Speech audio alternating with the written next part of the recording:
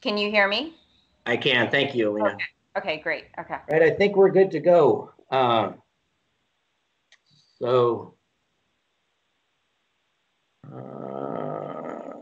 think we're ready. I think we have the board members.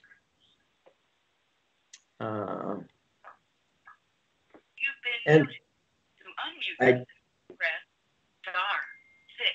*6. So for those on the,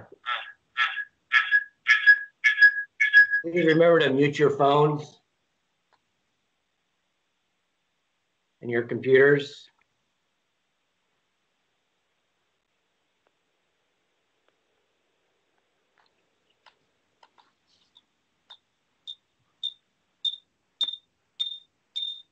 Can folks hear me?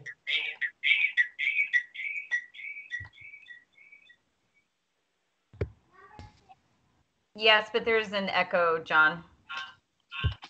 Okay, there's a serious echo.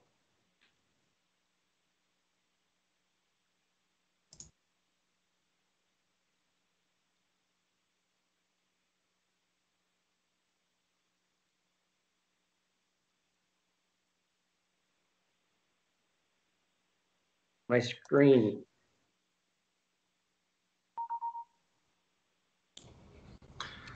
It's frozen, I think. Can folks? Yeah, we can still hear you, John. Yeah, okay. We can still hear you. Good morning, everyone. Let's get started. My screen has seemed to be frozen right now, so I'm glad that folks can hear me. And I just want to welcome everyone to the August 26th, 2020 Wildlife Conservation Board. We'll start out with the roll call, and then what I would like to do is go over some meeting logistics to help not only the board members, but then also the members of the public who have graciously joined us this morning. So with that, Chuck, do you want to add any opening comments at this point? Yeah, I would, John. So those that can see me, my name's Chuck Bonham. I'm the chair of the board and also the director of the Department of Fish and Wildlife.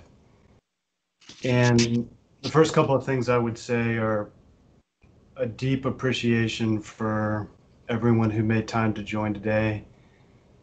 Collectively, we're kind of living the democracy experience through these technology platforms. Just last week, I had 2 days in a row of 8+ hours of public hearing through these platforms.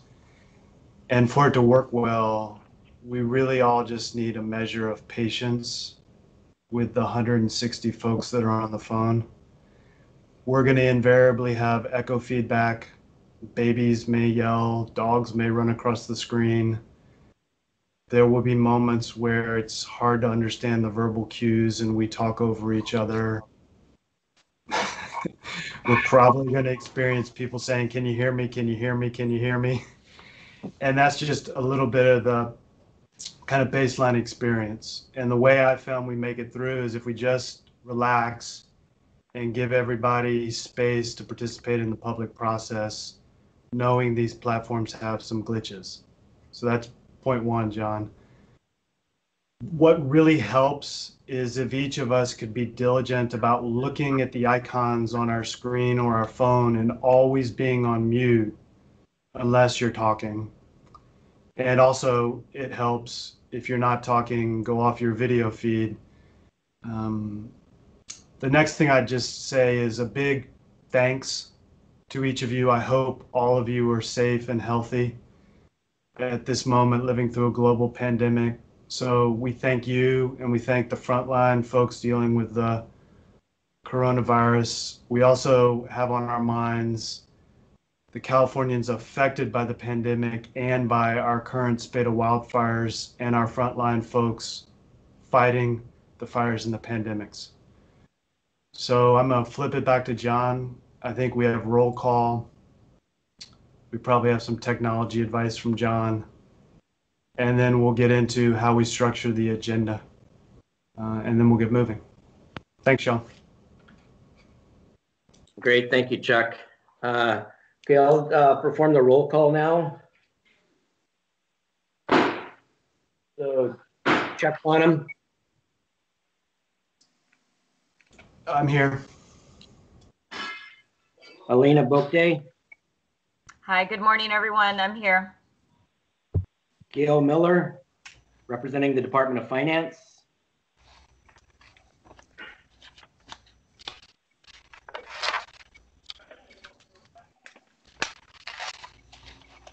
Diane Colborn, Here. Mary Kreisman, Here. Fran Pavley, Here. Eric Sklar. Here. Okay, for our legislative advisory member representatives, representing Senator Borges, Megan D'Souza.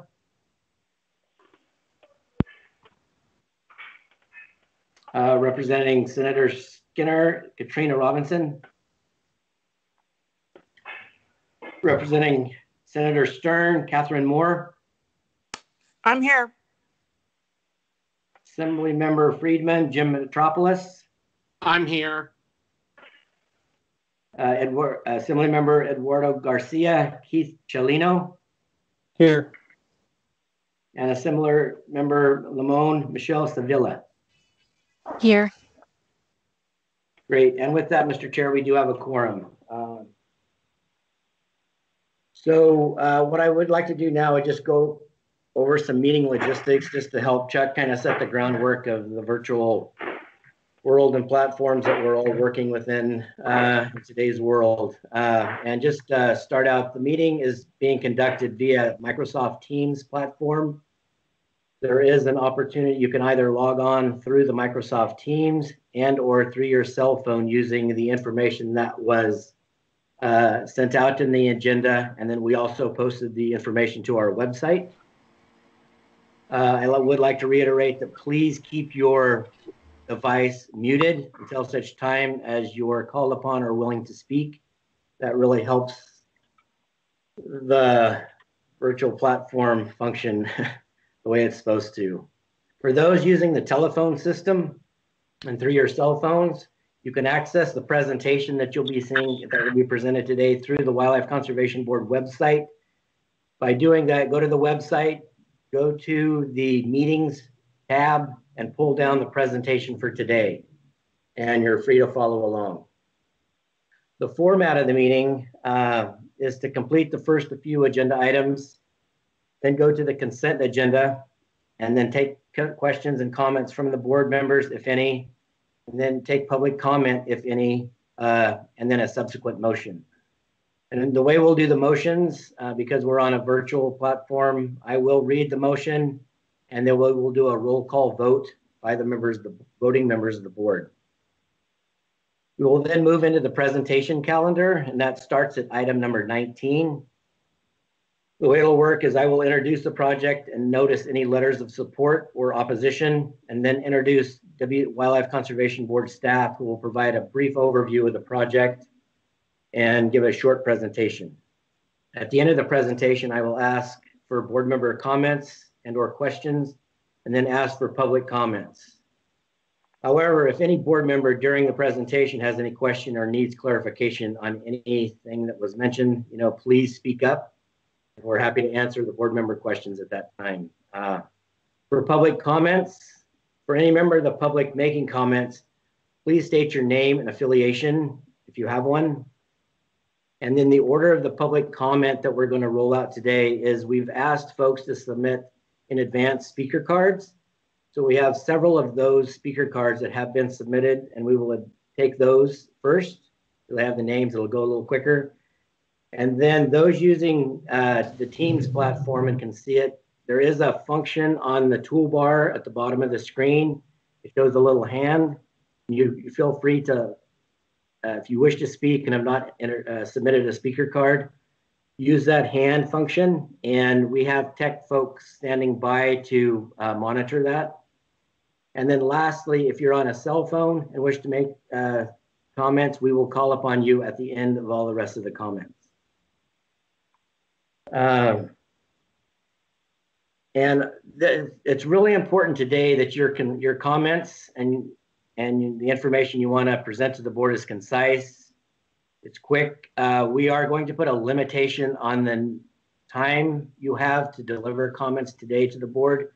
Normally we don't do that, but because of the volume of comments that we're expecting today for several of the items, we're going to limit the speakers to 3 minutes each. And so I will be monitoring that time frame, and don't I hope you don't feel taken out if I interrupt you after your 3 minutes is up, but please keep that in mind, 3 minutes only.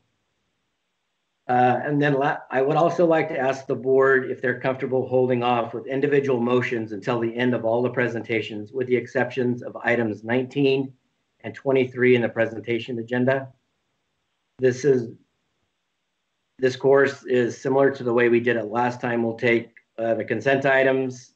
We will present any consent items that the board or I feel needs to be presented, and then we will take the consent package as one item, and then all of the presentations excluding 19 and 23 as one motion, and then we will take those individual motions for 19 and 23 as the project comes up and is presented and discussed. However, if any board member wishes to condition the approval of a project or would prefer to have a roll call vote for any of particular item at any time, you can move the motion, we can complete a roll call vote, and then we can move on to the next project. Lastly, the board will be adjourning into a closed session item at the end of the agenda. It's item number 34. Members will be joining onto a different Teams platform, a closed session platform for that item. And then once that closed session is concluded, we will come back to the full public meeting on this Zoom site, and then we will report out actions taken during that closed session. So is there any questions from the board members on any of that process?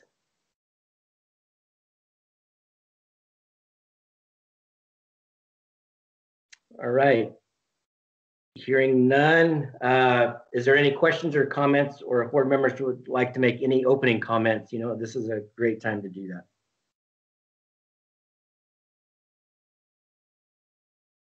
None. Okay, moving on in the agenda. So this item is number 2 in the agenda. This is the opportunity for public comment for items that are not on the agenda. Please remember that, not on the agenda, whether it's a consent item or a presentation item. Please hold your comments to those that are not on the agenda. Is there any member of the public wishing to speak? I did have one speaker card from George Haig.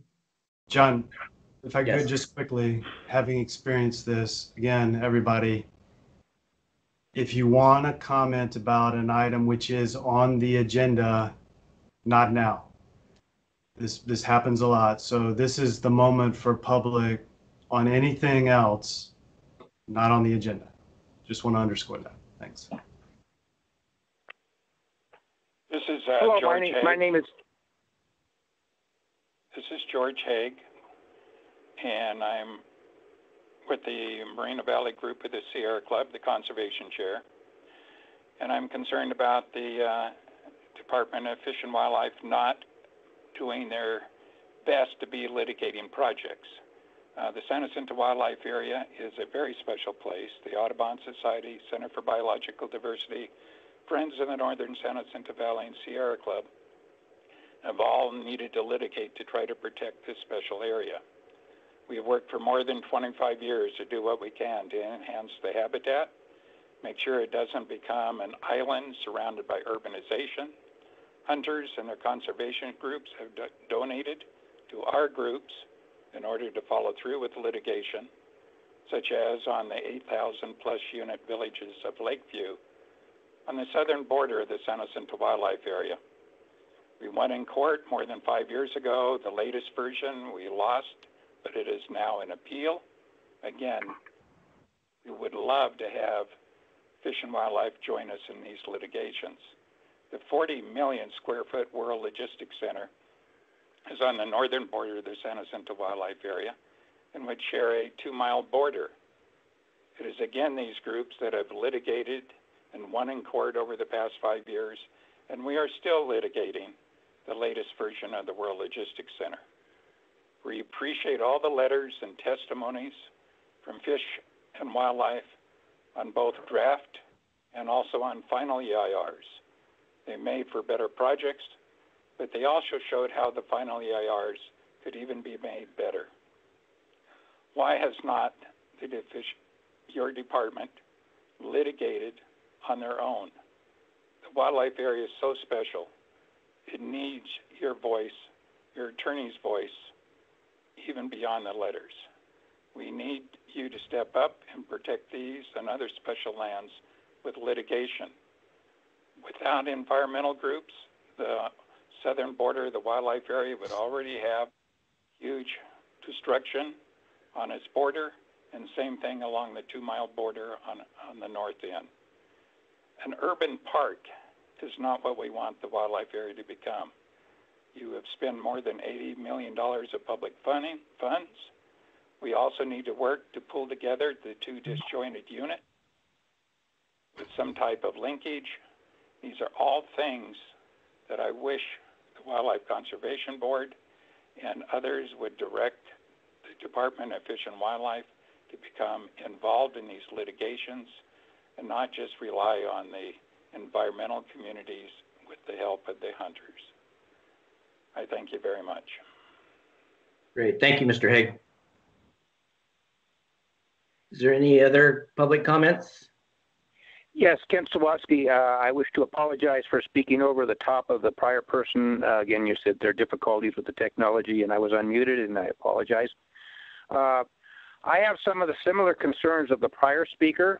I'm a concerned citizen, and I'm a self-proclaimed public funds watchdog, and I did wish to request that coming from the center of the Emerald Triangle in Humboldt County, that Fish and Wildlife do everything it can to support our local representatives up here, such as Scott Bauer and other people who, through litigation or whatever necessary, to protect our environment. Unfortunately, in Humboldt County, we have a board of supervisors that, in a lot of our opinions, puts taxation and greed over the protection of our valuable resources up here.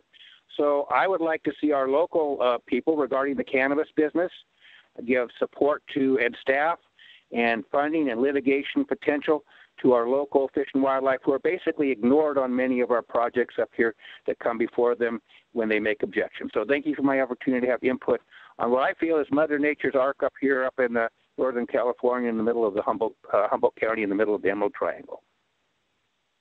Great, thank you. Any other public comment?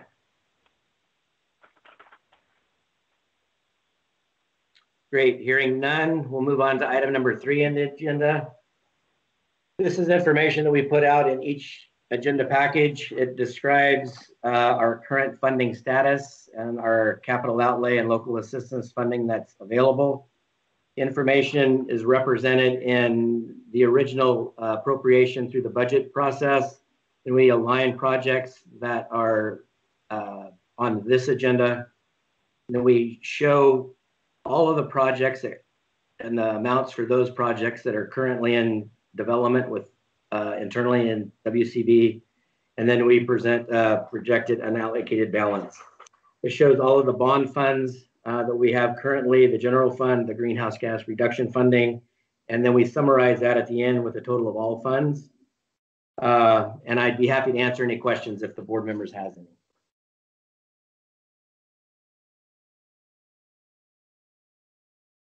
Okay, hearing none.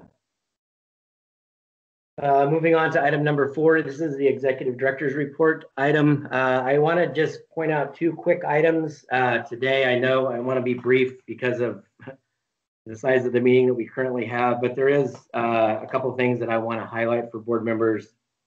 And Chuck spoke on it in his opening comments, and I just want to say, I hope that you all are staying well and safe. The COVID pandemic has affected WCB. From a work perspective, we are continuing to telework. Our whole office is teleworking in one capacity or another. We do have staff going in on occasion to move mail along, to sign documents, those kinds of things. But, I think from looking at our last meeting, looking at today's meeting, I don't think WCB staff has lost step by teleworking. I think they've been doing a fantastic job. We keep moving projects through. We are working a lot with our grantees and providing the flexibility that's necessary during this time. So we're looking at grant extensions and doing those when necessary and when it's called for. The other thing from the COVID perspective, and I just want to shout out and get on the record, and I want to thank 2 individual WCB staff members. That's Lloyd Warble and Justin Gonzalez. Back in April, they were 2 of WCB staff that stepped up and became contact tracers for the state of California. They offered their time and commitment to do that. And I think that's honorable on their behalf. So I just want to say thank you to those 2 staff. The last thing, at our November meeting, staff will be providing a report and a presentation on meeting the strategic plan objectives and goals over this last year. We'll be doing a formal presentation to the board, and so just be looking forward to that. That's all I have right now for a director's report. If you have any questions, board members, please ask me.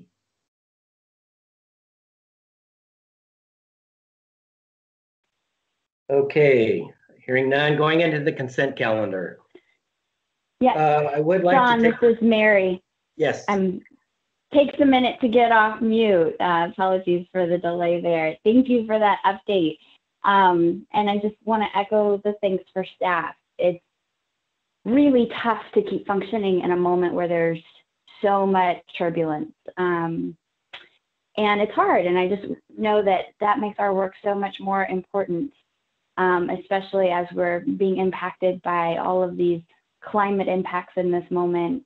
And just want to appreciate you and the team for keeping things moving and keeping the eye on the prize of what we need to do and how important our mission is. Just really want to appreciate and share that. I'm sure everybody, all staff have things going on in their personal life, family members who are impacted, whether it's from the climate chaos or from the economic crisis we're dealing with or the public health crisis, and juggling all of that and the realities of that with needing to really continue in this mission is a lot. And so just appreciate your leadership, your team's leadership in moving that forward. And you and I talked a little bit earlier this week, and I don't want to take time on this call because I know we have so much to go through that's important, but I would love at a future meeting to have a little bit of a discussion about the wildfires. And I know your team is thinking about previous projects impacted, projects we're considering and where they may be impacted. What's our role? How do we think about our work around conservation in connection to, I know we've done some restoration projects in the past, but what does it look like? Where are the opportunities from, making sure that folks who are applying to money are using best practices on landscape resiliency to thinking about where the needs for our, maybe an increased focus on restoration integrated into some of our work. Just want to flag that I'd love to have a conversation at a meeting coming up soon that we can just hear from your team on how we're thinking about that and maybe take a moment to kind of say, are there other ways we should be thinking about this to continue to play and maybe expand our role as an agency that's really pushing around solutions. So we just want to flag that for a future meeting. And thank you again to the team for just amazing work in this tough time. Great. Thank you, Mary. Yeah, we are thinking about that at the staff level. The current set of fires, we are reviewing fire maps. We're comparing those with existing maps that we have in our database. And so, yes, we'll be happy to, have a discussion at November if the board members are okay with that and we're able to pull that together. Any other board member comments?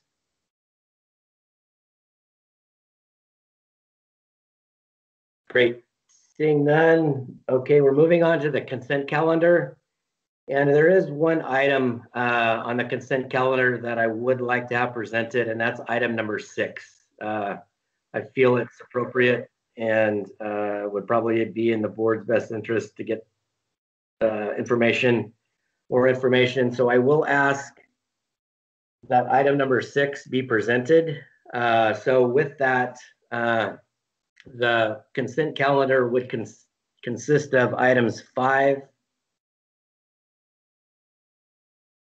6, and 8 through 18. It's item number 7 that I will be having presented. So consent items 5, 6, 8 through 18. Is there any board member comments, questions on any of those items? No, but I would move approval. Second. Okay, that was Gail Miller. moved by Gail and seconded by Diane. Fran. Fran? Kathy. All right. Great. We do have one speaker card from a public member that would like to speak on item number 6. Mr. George Haig.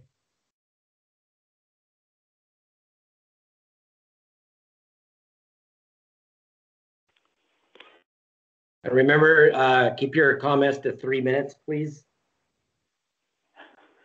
Hello, this is George Haig again, Conservation Chair of the Moreno Valley Group of the Sierra Club. I was looking at the WCB Strategic Plan Update 2019 through 2024. It reads as follows: the WCB protects, restores, and enhances California's spectacular natural resources for wildlife for public use and enjoyment in partnership with conservation groups, government agencies, and the people of California. Goes on, WCB envisions a future in which California wildlife, biodiversity, and wild places are effectively conserved for the benefit of present and future generations. WCB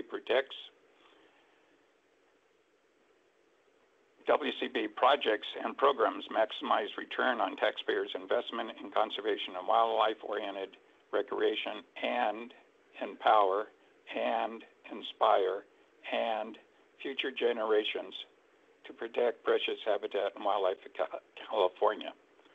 Recently, the department approved the final EIR for the San Jacinto Wildlife Area's Land Management Plan, PEIR. For 2 years, the Sierra Club and other groups have requested being able to give comments to the final EIR. And yet, and the week prior to this happening, this approval and the issuance of the notice of determination, I sent at least 4 or 5 emails to several people who are connected to this approval. In my opinion, they should be ashamed of themselves. The public and other agencies have a right, in my opinion, to look at the final EIR. Even though we gave input in the draft EIR, significant differences are now in the final EIR that we would have liked to have made comments with the idea that the final document would even be better than the one that has currently been approved. There are PhDs, wildlife biologists, all of these people wanted to give input, and yet they were denied to do this. We always appreciate the Fish and Wildlife giving input on other projects' final EIRs. It always makes for a better project. And I'm sure the Fish and Wildlife people also understand the importance of them giving input on other projects' final EIRs and the importance of that in developing a better project. I also very quickly want to express the need for us to maintain the maximum amount of water at the San Jacinto Wildlife Area and not degrade the amount of water that the Eastern Municipal Water District will provide. I agree that's up for negotiations, but why would you cut back on the water just to allow Eastern Municipal Water District to sell it to private interests at a much higher price? Sure, it may save the department a few dollars, but at the expense of being able to maximize the land that we have for wildlife biological values.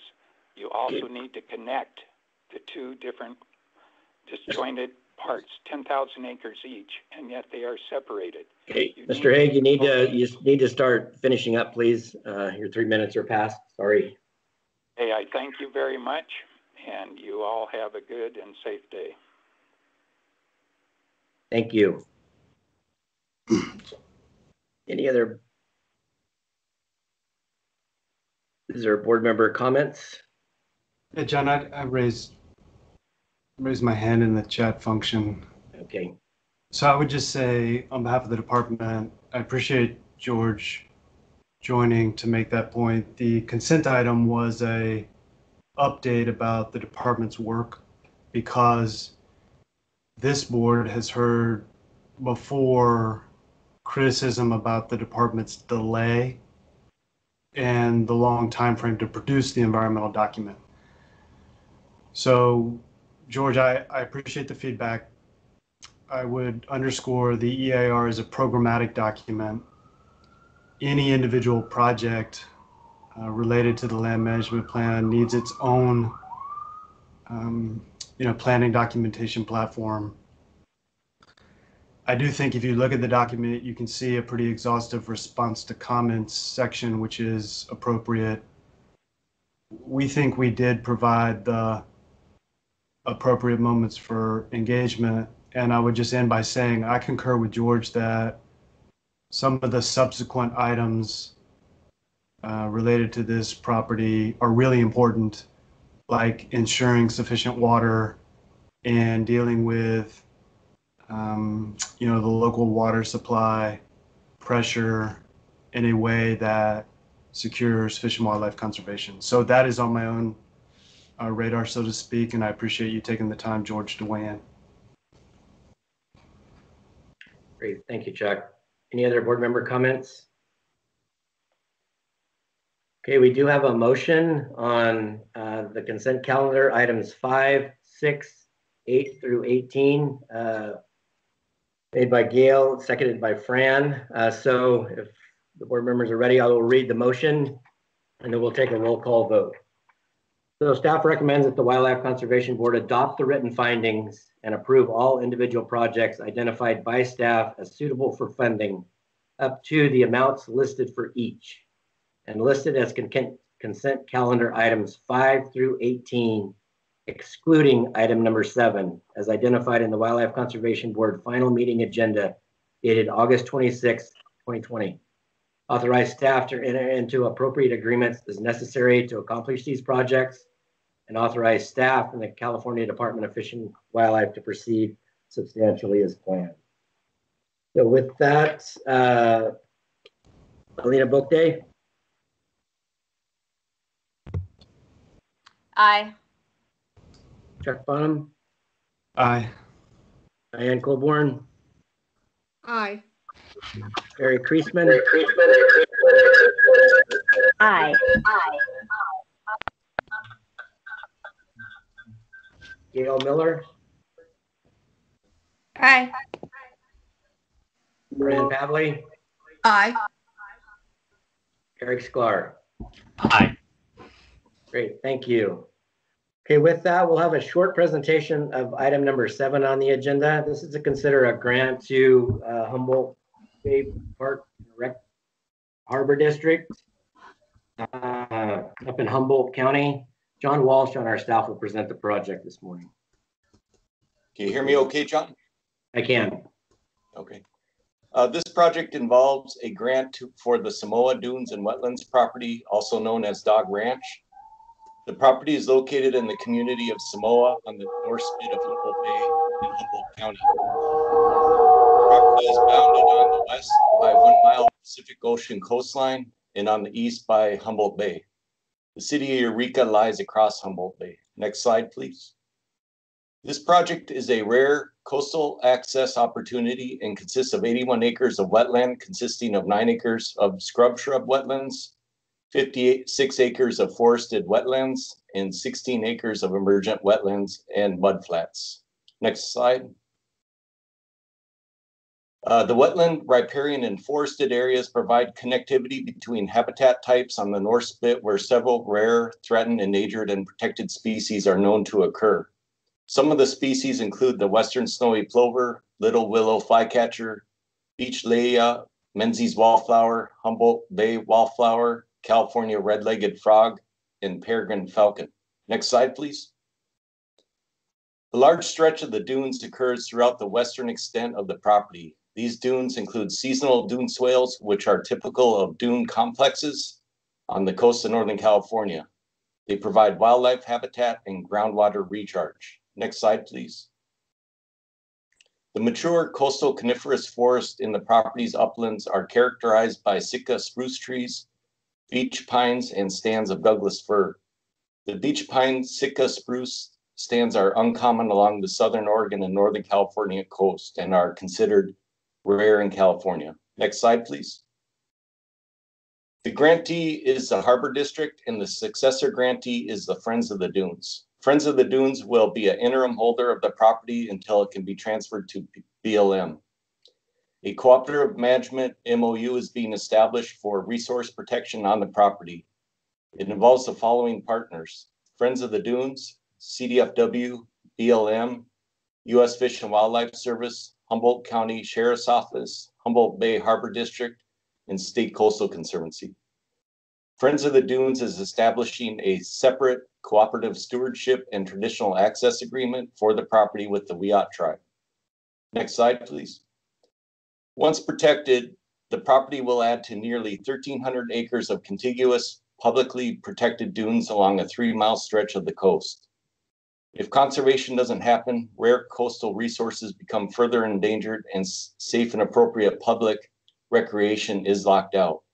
Detrimental camping and dumping continues and development may occur. Staff recommends approval as proposed. In the audience, we have Mike Cipra, Executive Director of the Friends of the Dunes, Adam Wegschel from the Humboldt Bay Harbor District, Gordon Lepig, Senior Environmental Scientist, Supervisor, CDFW, Mike Van Haddam, Senior Environmental Scientist Specialist, CDFW, and Michael Bone, State Coastal Conservancy. Thank you. Great. Thank you, John. Just for the record, I do want to let the board know and the public know the letters of support and opposition that we received on this project.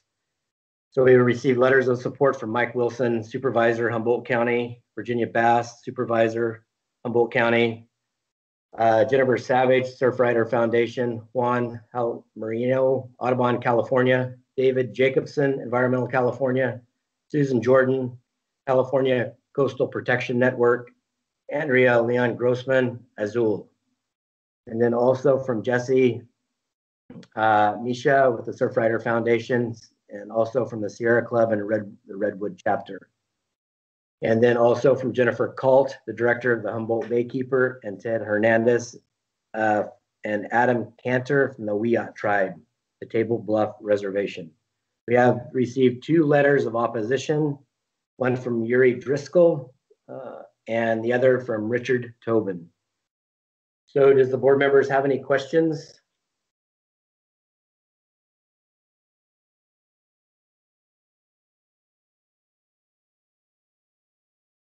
All right, hearing none. We do have 2 speaker cards that was submitted for this project. Actually, several speaker cards. So Virginia Bass, Humboldt County Supervisor.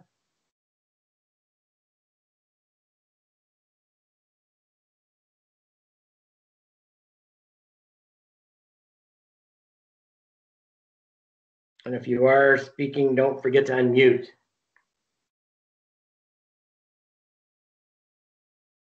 Okay, I don't know if she was able to make it on. We'll go to the next, Mike Cipra, Executive Director of Friends of the Dunes. Hi, I'm here. Good morning, board and staff of the Wildlife Conservation Board. My name is Mike Cipra. I'm the Executive Director of Friends of the Dunes, the successor grantee for the Samoa Dunes and Wetlands Conservation Project. Friends of the Dunes is a 501c3 nonprofit organization. We're dedicated to conserving the natural diversity of coastal environments in Northern California through community-supported education and stewardship programs. We enjoy broad support in the Northern California communities where we work, with more than 1,000 members, donors, volunteers, and supporters. I had to figure out this other system. As a land trust, Friends of the Dunes currently manages 122 acres of coastal dunes for habitat conservation, restoration, and appropriate public access. The Wildlife Conservation Board funded the purchase of 44 acres of this conservation land. Thank you.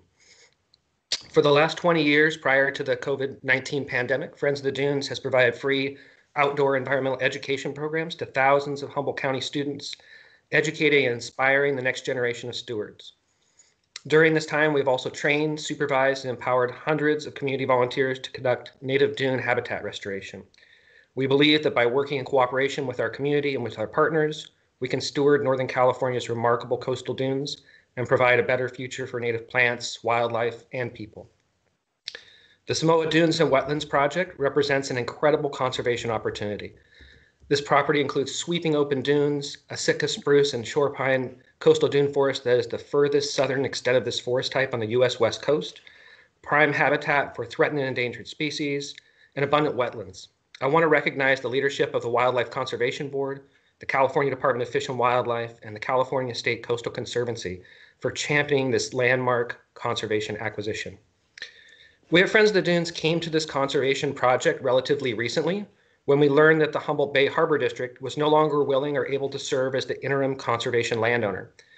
This amazing conservation deal was likely to fall apart without a qualified conservation landowner to serve in this role as interim landowner. Friends of the Dunes does not take this responsibility of stewarding the property lightly.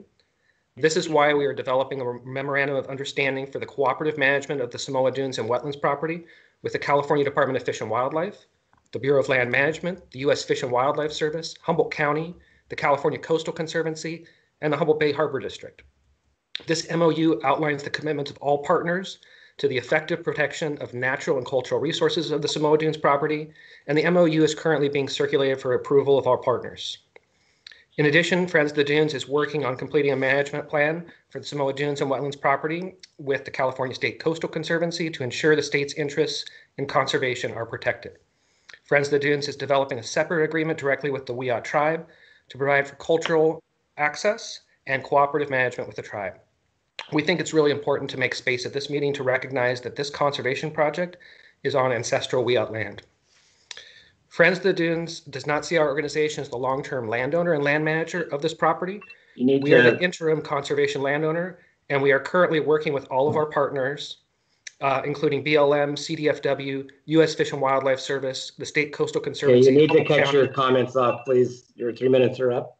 So okay. Just finish up if you would, please. I thank the Wildlife Conservation Board for your support, and I'm open to any questions the board may have. Thank you. Thank you. Next is Virginia Bass, Humboldt County Supervisor, District 4. I hate to say this, but can you hear me now?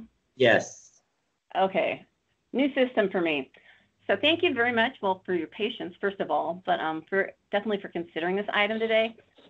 I'd like to voice my support for the project, as it happens to be in one of the most beautiful areas of our county.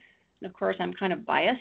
I've had the good fortune of representing that general area for about 10 years now, and the stunning views and the amazing dunes still, amaze me to this day. It's the best place to go at the end of a day when you just need to realize that there's a lot of beauty in this world.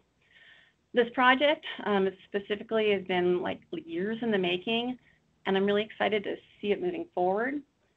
It's taken tremendous coordination between multiple private and public partners, and the path hasn't always been easy.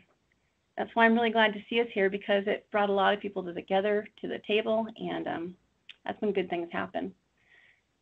In my opinion, the property has tremendous conservation value, and the project itself represents a great benefit for Humboldt County, and actually, quite frankly, all Californians. Friends of the Dune, as I think you probably are aware, has a strong track record and commitment to managing coastal dunes for habitat conservation, as well as public access, and I believe they'll be excellent stewards of this land. And I appreciate the fact that the Harbor District were able to bring these guys to the table. I think it's a really good fit. So please do support staff recommendations. And lastly, I do want to say thank you to the Wildlife Conservation Board. I know you've invested a lot of money in Humboldt County conservation over the years, and we truly appreciate that. And I'm certainly hoping you will add this project to your list. So thank you very much. Great. Thank you, Supervisor. Next, we'll hear from Yuri Driscoll.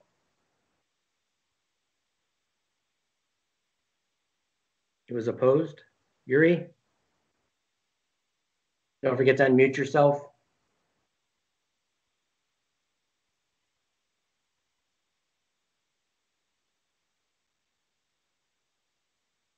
All right, I don't hear Yuri. What about Rich Tobin? Rich Tobin is here. Great.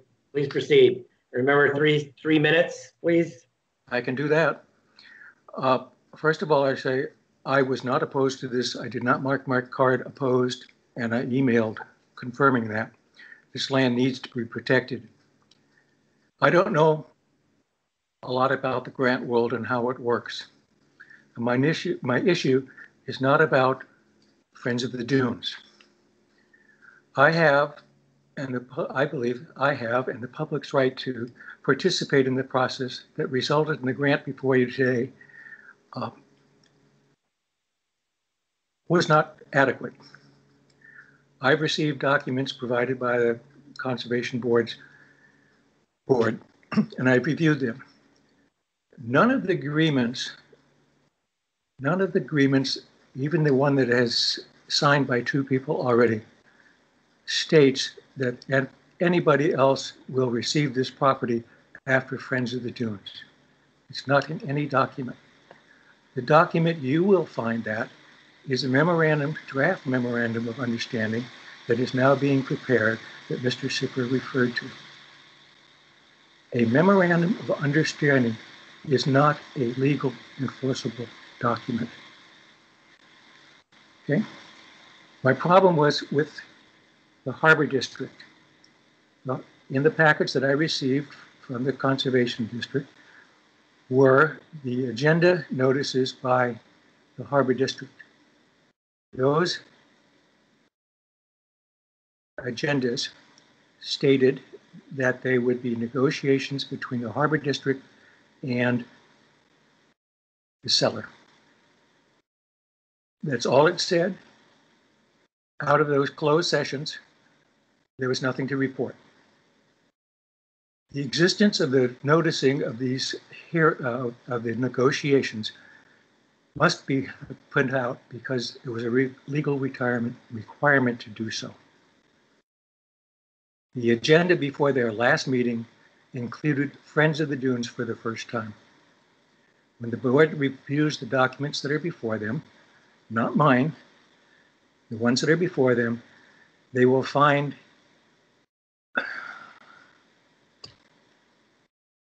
that one. But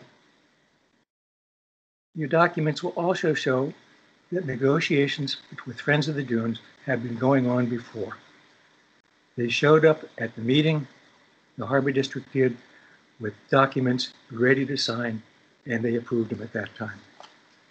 There's no way the public had noted knowledge that Friends of the Dunes was negotiating with this contract. I have no problem with them negotiating. It was a failure to notify the public. I was not able to present any evidence. Okay? Okay, Mr. Tobin, you need to finish up your comments. Okay. I hope I sent documents to each board member. I hope that your intellectual curiosity is piqued, and when you discuss this meeting today, you'll consider the items that I have presented. There is no change between the document that I sent you and the executed document that I received yesterday. Thank you. Okay, thank you. Okay, Mr. Driscoll, are you able to get on, or were you able to get on? All right, we'll move on to Adam Wagaskow, Humboldt Bay Harbor District. Thank you. I'm Adam Wagshall. I'm the Deputy Director with the Humboldt Bay Harbor District. I'll be really brief. I just wanted to, on behalf of the district, relay our support for this project and the important conservation that'll result from it, and really thank the Wildlife Conservation Board and so many partners that we've been engaged with to make this happen. It's really taken a lot of people, a lot of thought, and a lot of effort to get to this point. So thank you. And I just want you to know I'm here to answer any questions that come up. That's all. Great. Thank you. Moving on to Stephen Williams.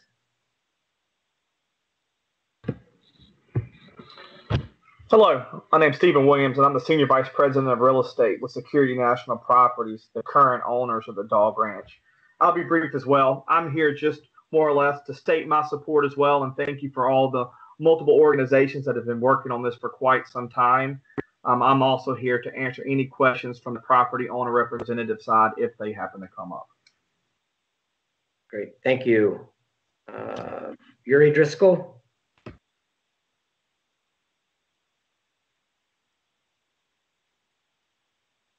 All right, Kenny Carswell.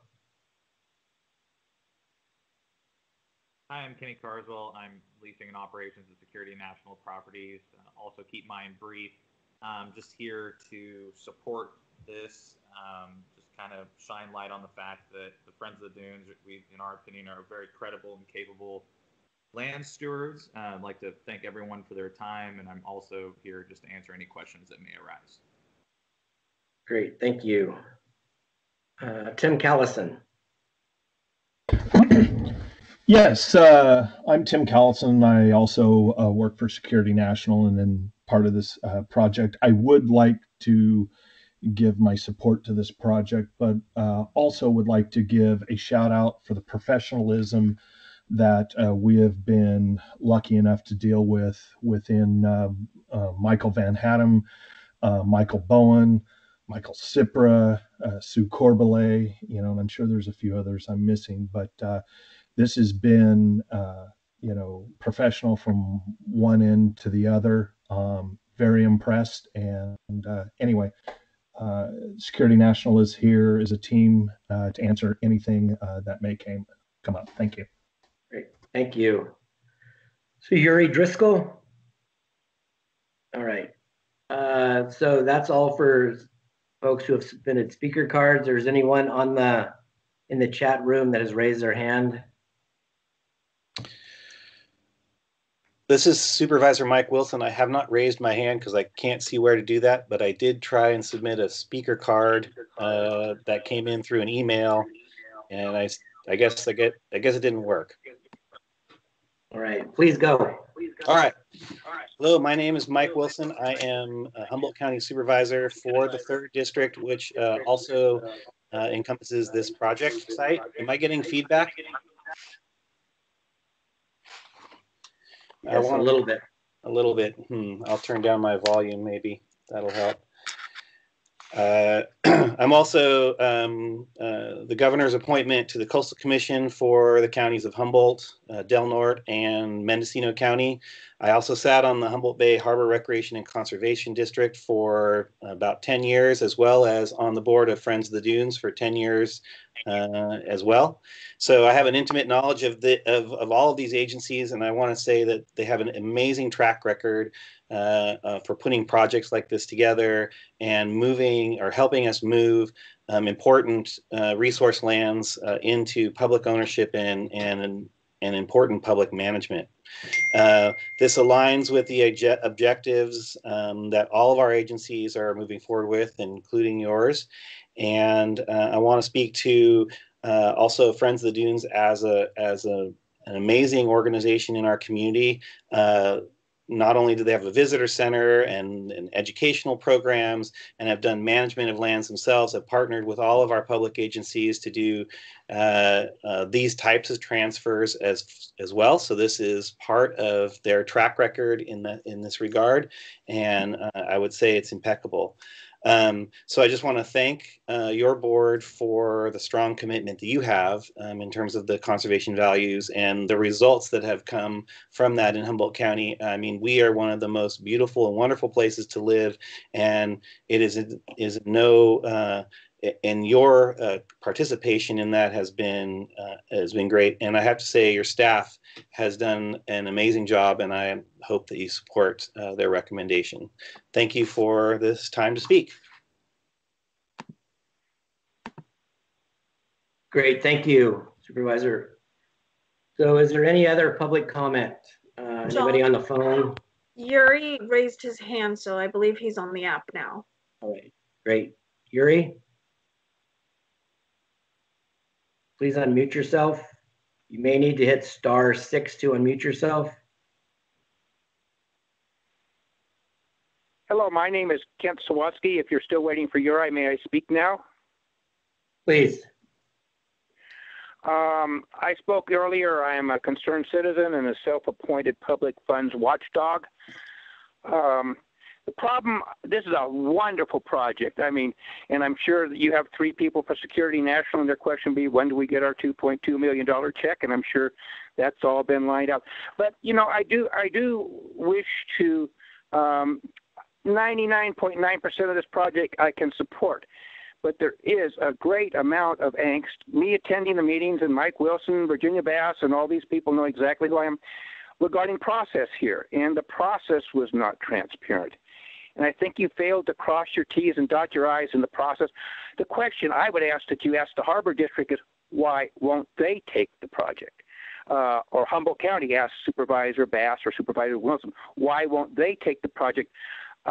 If this ends up not ending up going where you say it's going to go, and there's no guarantee I can find in the documents where it will, in my opinion, and I don't ever threaten litigation, Virginia Bass and Mike Wilson, I make recommendations with consequences, and I've never sued anybody, but I do fund lawsuits, some of them which your supervisor is going to tell you again. But I really would like to see this guaranteed some way that this is not going to come under the category of a misuse of public funds or public funds going to a non-public entity. Whole long list of great people to do it. Maybe they can do it in conjunction or subcontract out to the Friends of the Dunes. But your process hasn't been done correctly, and I think you're leaving yourself open to problems here. And I'd hate to see it because it's a wonderful project. So I'm not going to speak anymore. I've made my points regarding possibly misappropriation of public funds or misuse or misdirection, and that's all I need for the record. So thank you for the opportunity to speak today. Hopefully Mr. Driscoll can get a hold of it and get through. It was very difficult. I got bumped in and out, had to redial 3 or 4 times, and I'm sure you're aware of that. Bye. Great, thank you. Mr. Driscoll, are you on?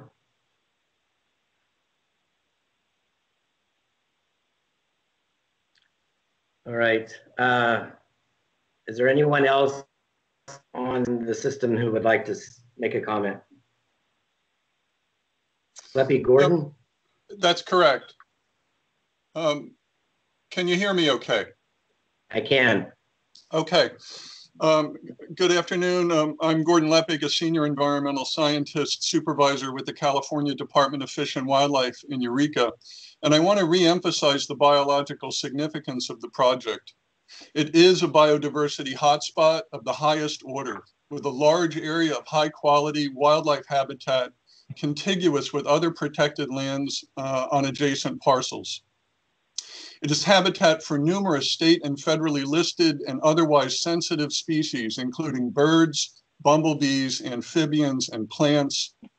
It has at least 5 sensitive natural communities, also known as rare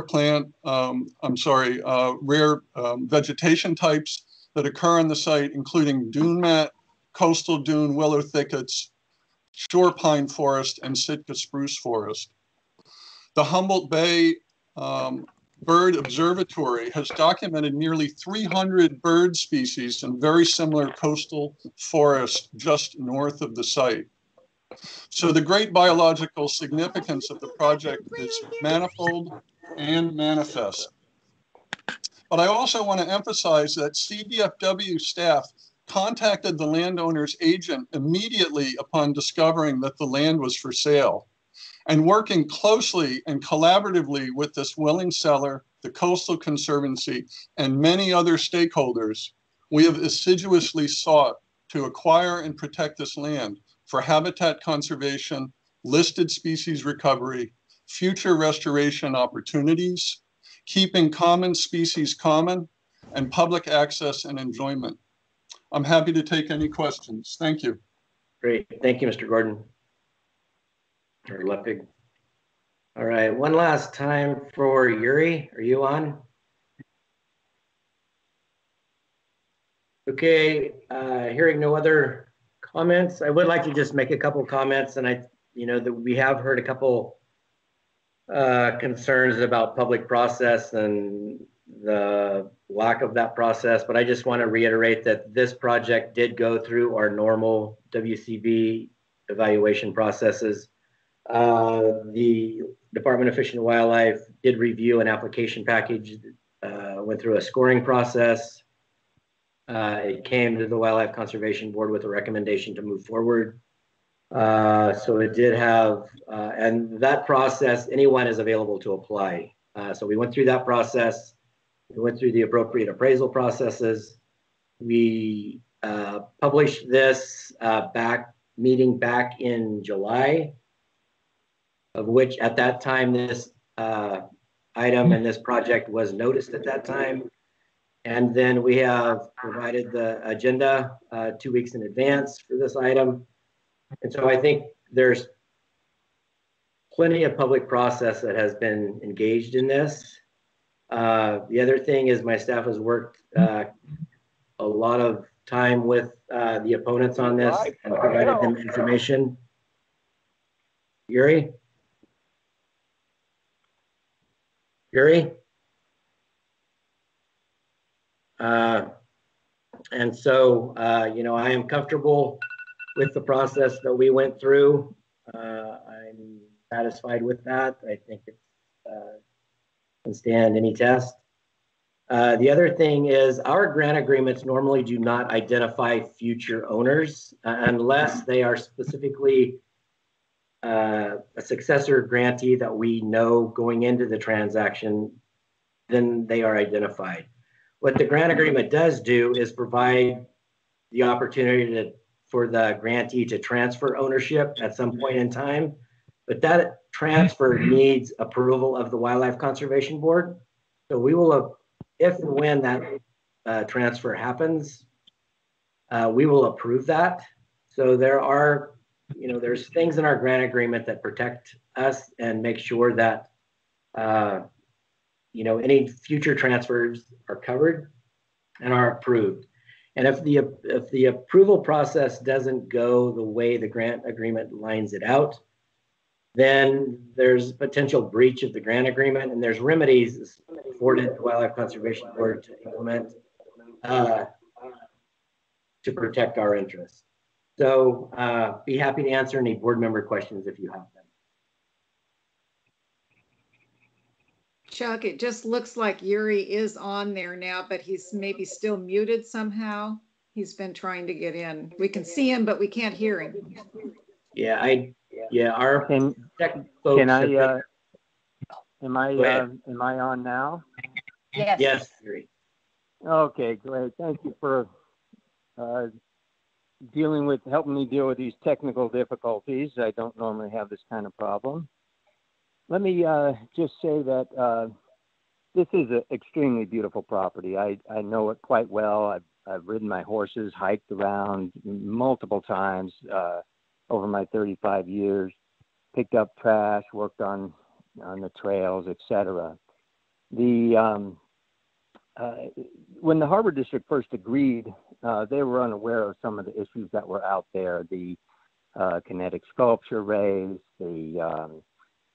just multiple issues, the homeless camps, very extensive out there. And they decided against taking it, which is unfortunate because I think that there's a way for them to do that.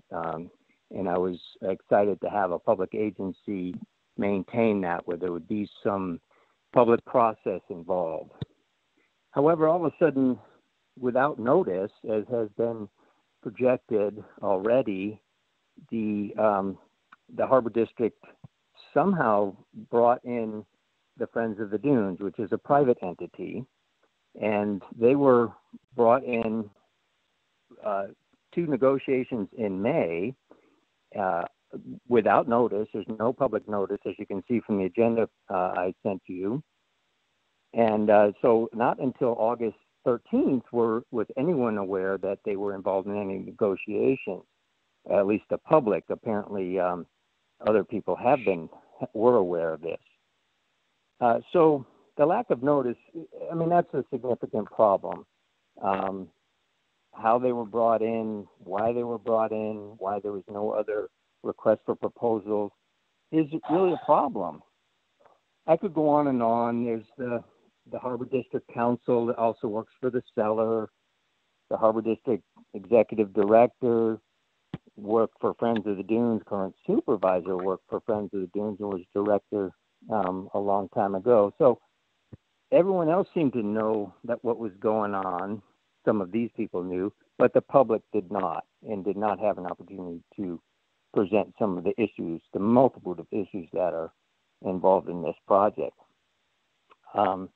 What is missing is an existing management plan, which is in your packet, is an identified existing management plan. There is none that the Friends of the Dunes have. They have one that was expired 10 years ago. And there's also problems with the grant agreement with the conservation, the Conservancy. Our Horsemen's Association submitted a letter offering to negotiate with the district. That was back in July to help with maintenance and control, etc. We have a long history of working with state and federal local agencies for just this type of thing. So we did not get a response from that letter back in July. We did not know that they were in negotiations with another nonprofit. One more thing that I think is kind of an issue is that right after the you need August to finish up your 13th comments, meeting- Mr. Driscoll. Okay, I'll do that. I would like to recommend having the Harbor District agreeing to maintain and transfer to another public agency. Some of the legal issues of gifting public funds would be avoided that way, and the project objective of a public acquisition and management would be maintained. Handing a public Please property finish to a up. private Please entity finish up. I am doing that.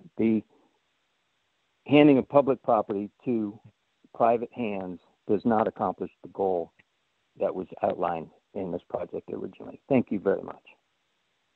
Great, thank you. All right, is there any last board member comments? All right, hearing none. I would recommend that the board move forward on this, and if you so choose, if I could get somebody to make a motion, I'll read the motion into record. Let me take a vote.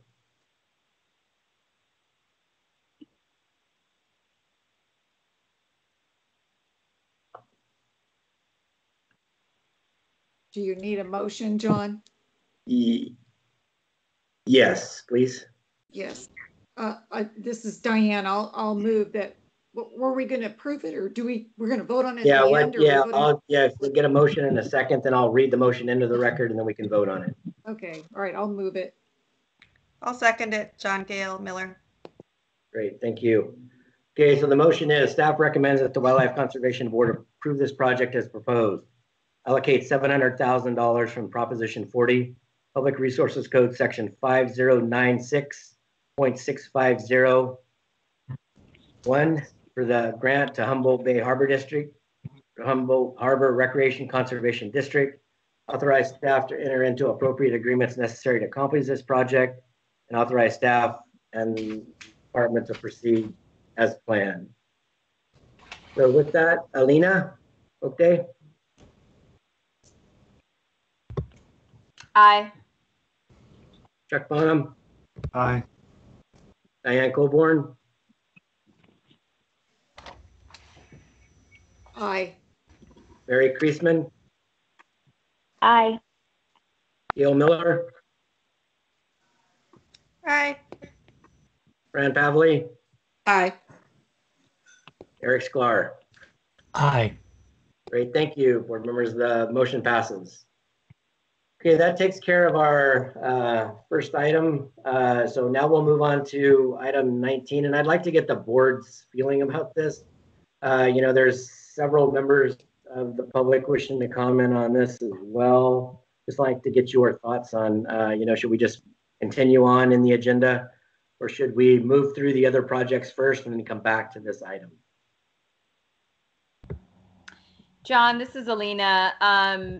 Do we have other speaker cards for the other agenda items, or? We have a few, not many at all. I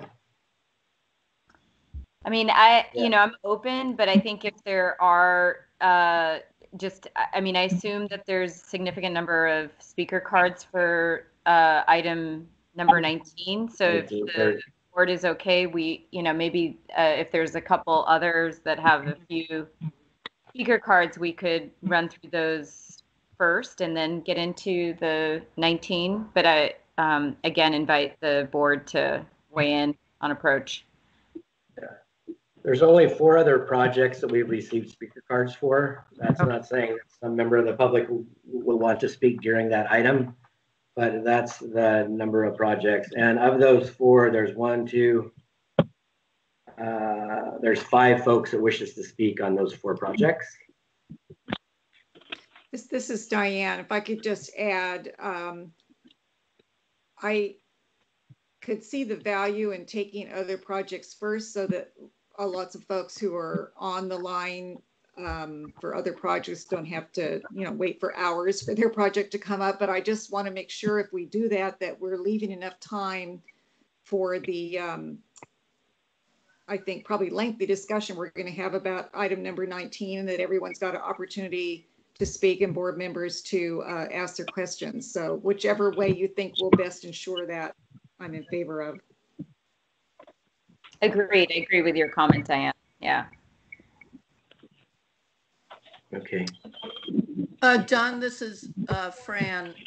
If there's no really opposition to the other items, I would suggest taking them first, and then we can really focus our attention on what could be a lengthy discussion on item 19. Okay. Any other board members? All right, well, let's do that. Let's move on. We'll come back to item number 19. Let's move on to item number 20 in the agenda. So John, this is Chuck. As we move to 20, just for everybody, tuning in from home, we get a presentation from WCB staff, then we come back to the board for questions of staff, and then John will run us through whether anyone's a public speaker. John will then read a motion. We'll need a second and a vote, and there's deliberation at the back half after public comment. Correct, John? Correct. Okay, great. Thanks.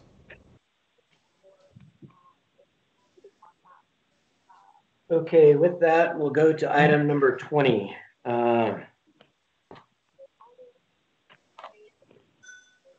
This is to consider a grant to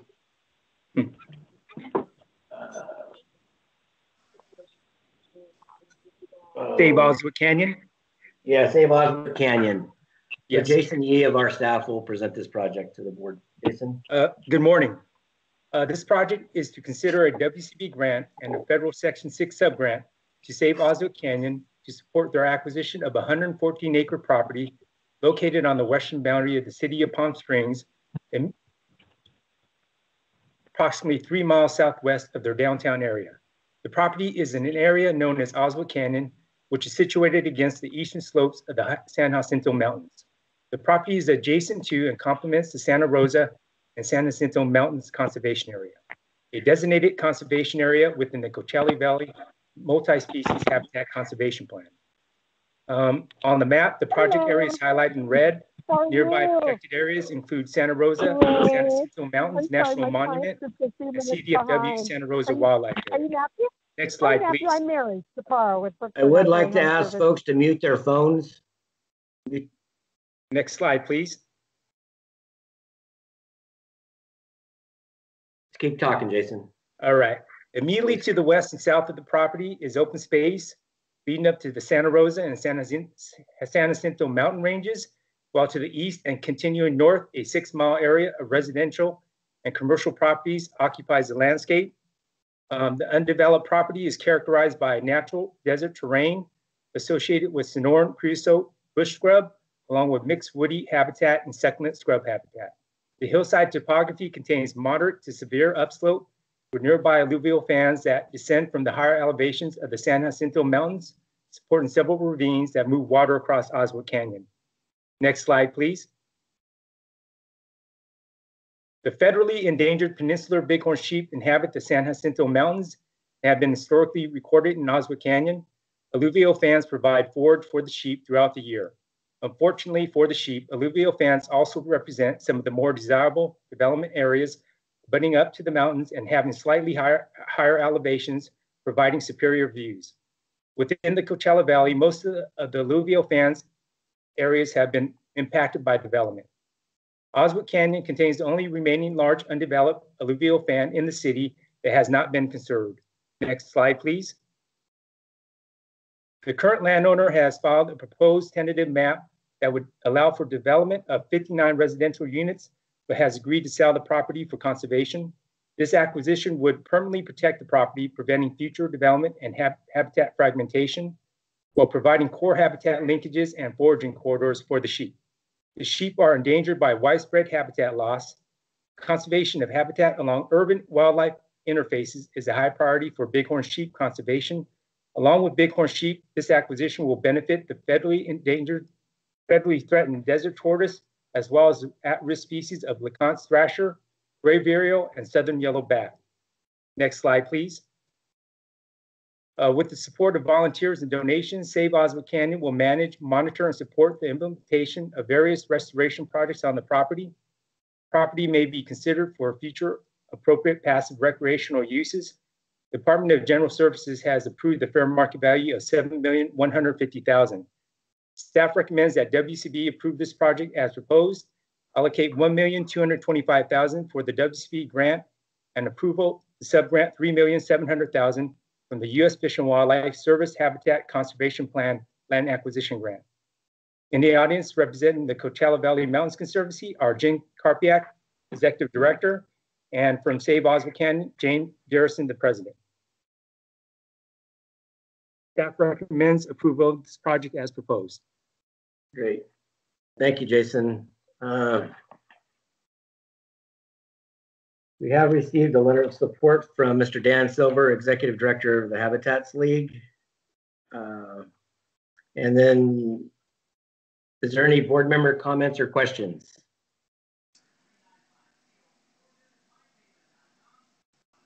All right, hearing none, we do have one speaker card for this, Ms. Jane Garrison, President of the Save Oswald Canyon.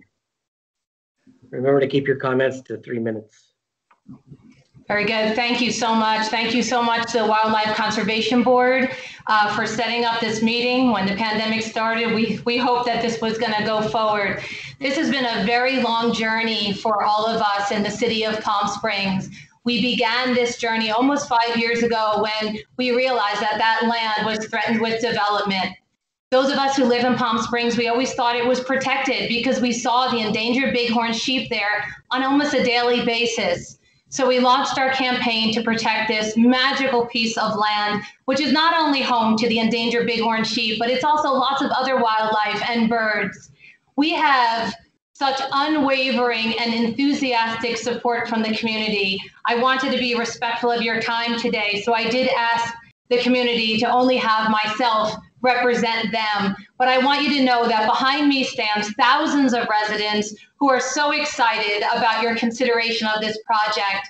Our mayor, our city council member, our local wildlife agencies, our local biologists, the Bighorn Sheep Institute, and the local tribe. We are all so excited to see this piece of land protected, not just for all of the residents and visitors who come to Palm Springs, but more importantly, for the incredible wildlife that calls this land their home and their future generations that will be able to always call it home. So I thank so much CVMC for their hard work and the U.S. Fish and Wildlife, the Department of Fish and Wildlife, and I thank you in advance for hopefully your support of this project. And I assure you that there is no one that's going to take care of this canyon better than Save Osgood Canyon and the residents who love and will protect this canyon. So thank you so much. Great, thank you. That's it for speakers. Is there anybody in the public raising their hand or on the phone that would like to speak? Great, seeing none. I'd like to move approval if it's appropriate for a file item 20. Okay, this is one where we'll take it as a package. Okay. So items 20. Yeah, sorry. That's all right. 20 through 33, excluding item number 23, will be taken as one, unless the board, as we go through the projects, want to do a separate and independent motion. So we'll move on to item 21, if the board is okay with that. Yep. Great. So item 21. John, yes. John, this is Alina. I guess maybe, part of why we wanted to move these items up before the 19 or item number 19 was to allow folks to get off the call. So if we're going to do it as a whole cohort of motions, then it might defeat that purpose in terms of people wanting to see the board's vote. So, I mean, although I agree with kind of the collective board motion, I think just so that people know the board's vote on this, I guess I would recommend that we just do these four individually so that the board can take a vote and allow for those speakers to leave the meeting. Okay. I don't know if others agree or.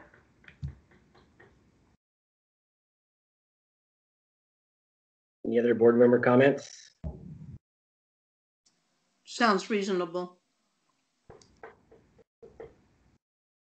All right, so does somebody want to move this item? I think it was moved by Senator Pavley, and I'll second it. Gail Miller. I can do that again. Okay. Thank you. File item 20. All right, so let's take a roll call vote. Alina Boakday. Aye. Chuck Bonham. Aye. Diane Colborn. Aye. Mary Kreisman.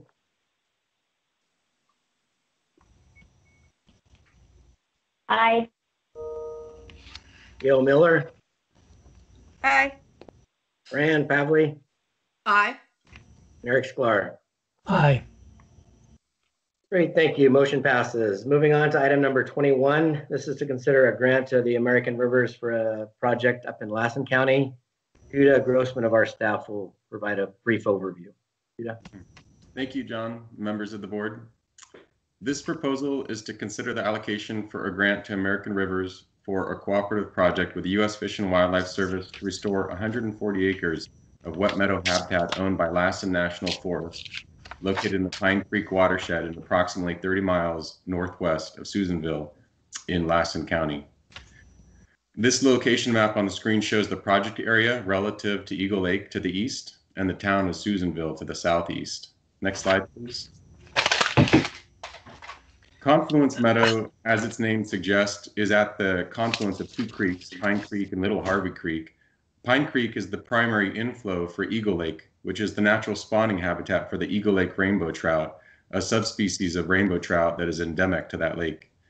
This oblique aerial photograph that you see is facing east and shows Pine Creek in the foreground flowing into Eagle Lake in the background. Next slide, please. This next photograph will face west away from Eagle Lake, and it shows an unpaved access road on the left, Pine Creek in the center, and a tributary from Harvey Valley on the right. Confluence Meadow was historically overgrazed for decades, impacting its stream bank vegetation and stream bank stability. You can notice the lack of branching along the Pine Creek channel. That incised channel is now largely disconnected from its floodplain, and that it does not flood even in a 100-year storm event. Next slide, please. This next photograph shows the incised and unstable bank along Pine Creek and Confluence Meadow. Oh, did we take a break from the presentation slides?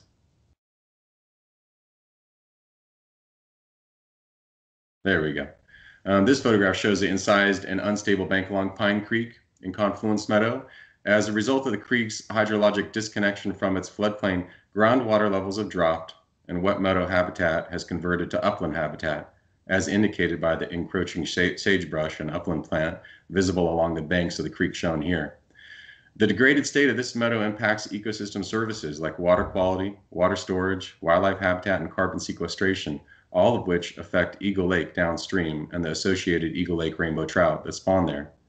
The conservation agreement for the Eagle Lake rainbow trout identified meadow restoration in the Pine Creek watershed as a crucial recovery action for the fish, and a watershed-wide prioritization of the degraded meadows identified Confluence Meadow as the top priority for restoration. Next slide, please. The proposed project would restore ecological processes in Confluence Meadow by filling the incised Pine Creek channel to improve hydrologic function and floodplain connectivity. As a result of this restoration work, the project is expected to increase groundwater recharge, reestablish wet meadow conditions, enhance wildlife habitat, and improve water quality and reliability. Staff recommends the project as proposed. I'm happy to answer any questions that the board might have. And on the call today, we also have Maya Greenwood, Associate Director of California Conservation at American Rivers. Thank you. Great, thank you, Judah. Any board member comments? There is no speaker cards on this. Is there any other members of the public wishing to speak?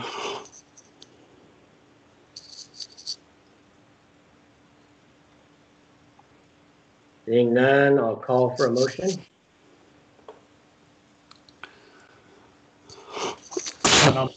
I'll make a motion to approve agenda item 21 as staff recommends. Great. Second. Second. Great, so roll call vote.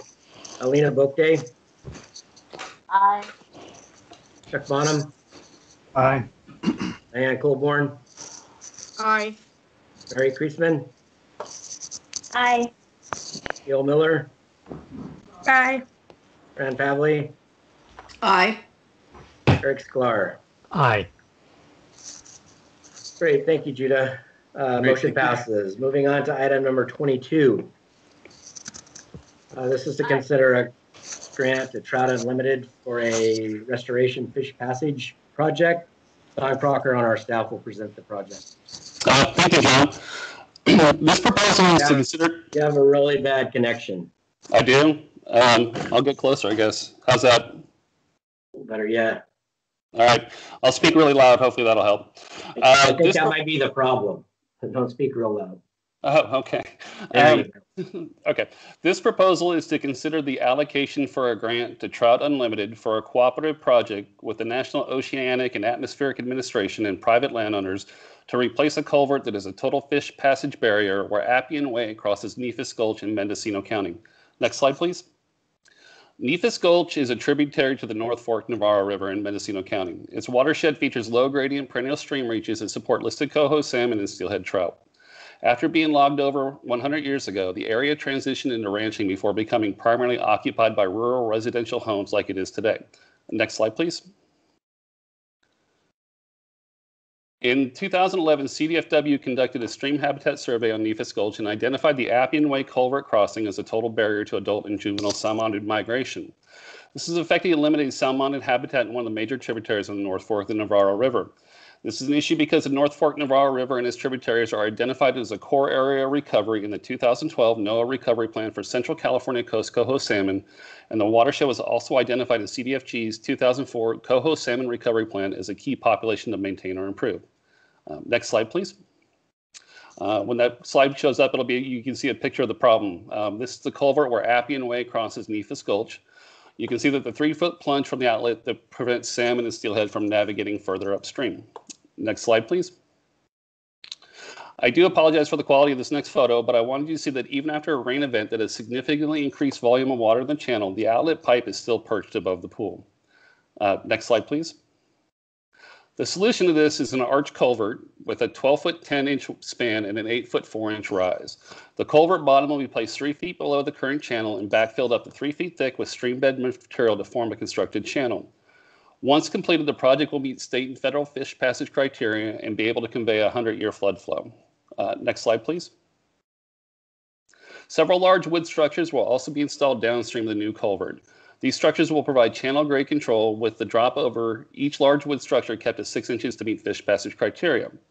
The horizontal spacing varies in order to avoid impacting existing trees adjacent to the channel, but these structures will keep the overall slope near 3%. Next slide, please. When this project is completed, the endangered coho and threatened steelhead will be able to access habitat that has been unavailable for decades.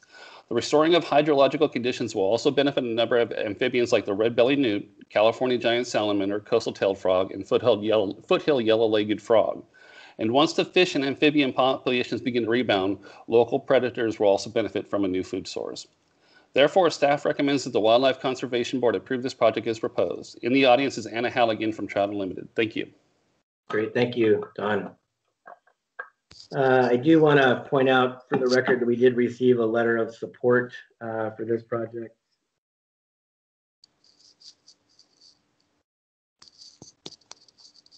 Oops, that's the wrong project. I'm sorry. So is there any board member comments?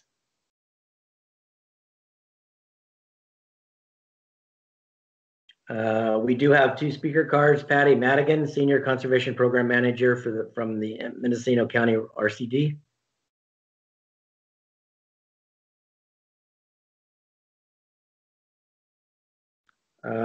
Marianne Payne.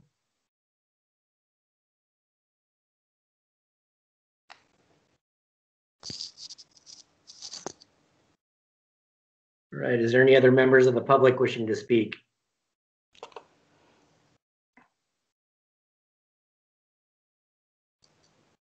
All right, any last board member questions and or comments? All right, you're ready to make a motion? Move approval. I'll move. Second. Gail Miller.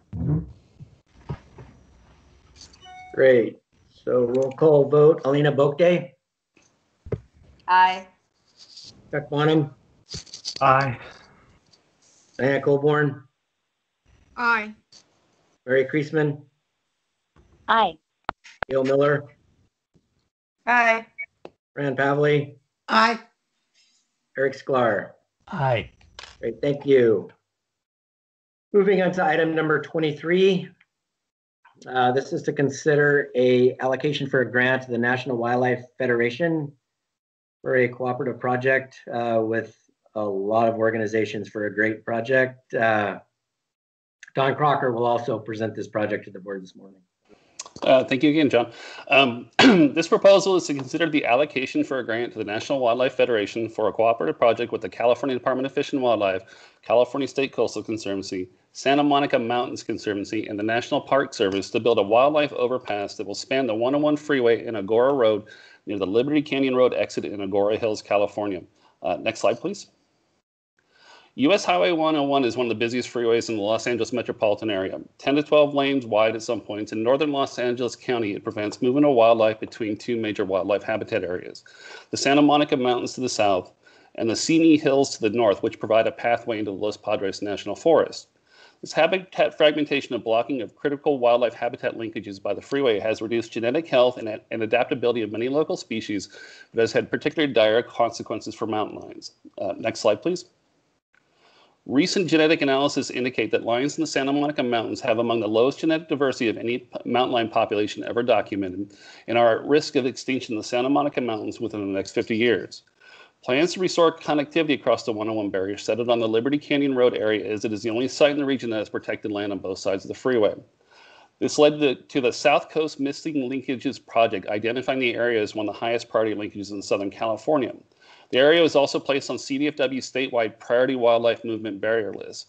And if this project seems familiar to you, it's because the WCB has also funded work to enhance the nearby Liberty Canyon Road underpass for wildlife movement in order to provide immediate relief for mountain lions looking to cross the freeway and help prepare their approaches for this project.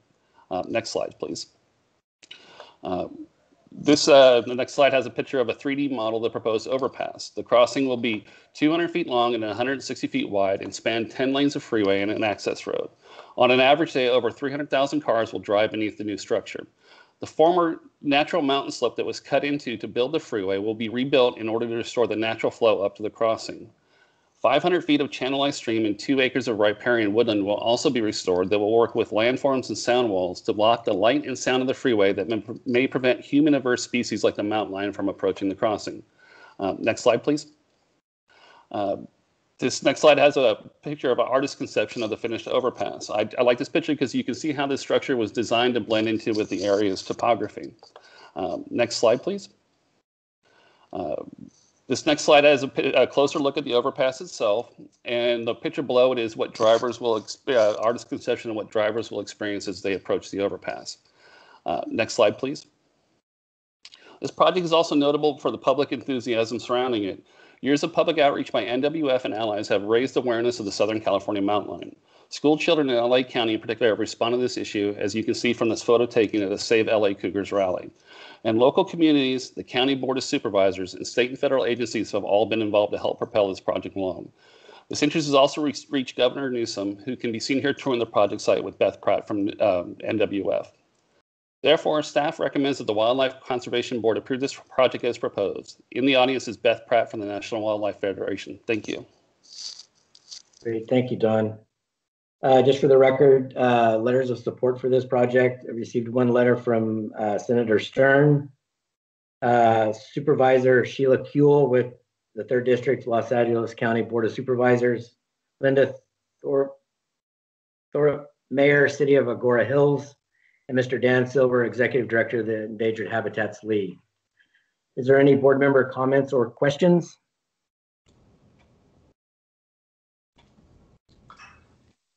John, we should Director Senator Conley, this is Fran. I'm going to be abstaining on this project. Okay, thank you. Because of a relationship with National Wildlife Federation. It's just an abundance of caution. Thank you. Thank you. Hey, John, this is Chuck. I would just say, on behalf of the department and I personally, I wish we'd done this project decades ago. The dynamic around saving these last best apex predators is playing out in a lot of different venues, but this item here at the WCB is a definite must do. And I would make a motion, we approve the staff recommendation for item 23. I'll second it. Great, thank you. So we do have a motion and a second. Is there any other public comment? Seeing no speaker cards. John, this is Catherine Moore. I would just, on behalf of Senator Stern, like to reiterate his support for the project and thank the board for its consideration. Very much appreciated, Catherine. Thank you. Thank you, Catherine.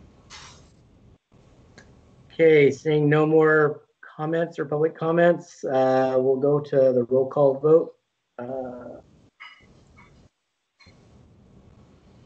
Lena Bokde. Aye. Chuck Bonham. Aye. Diane Colborn. Aye.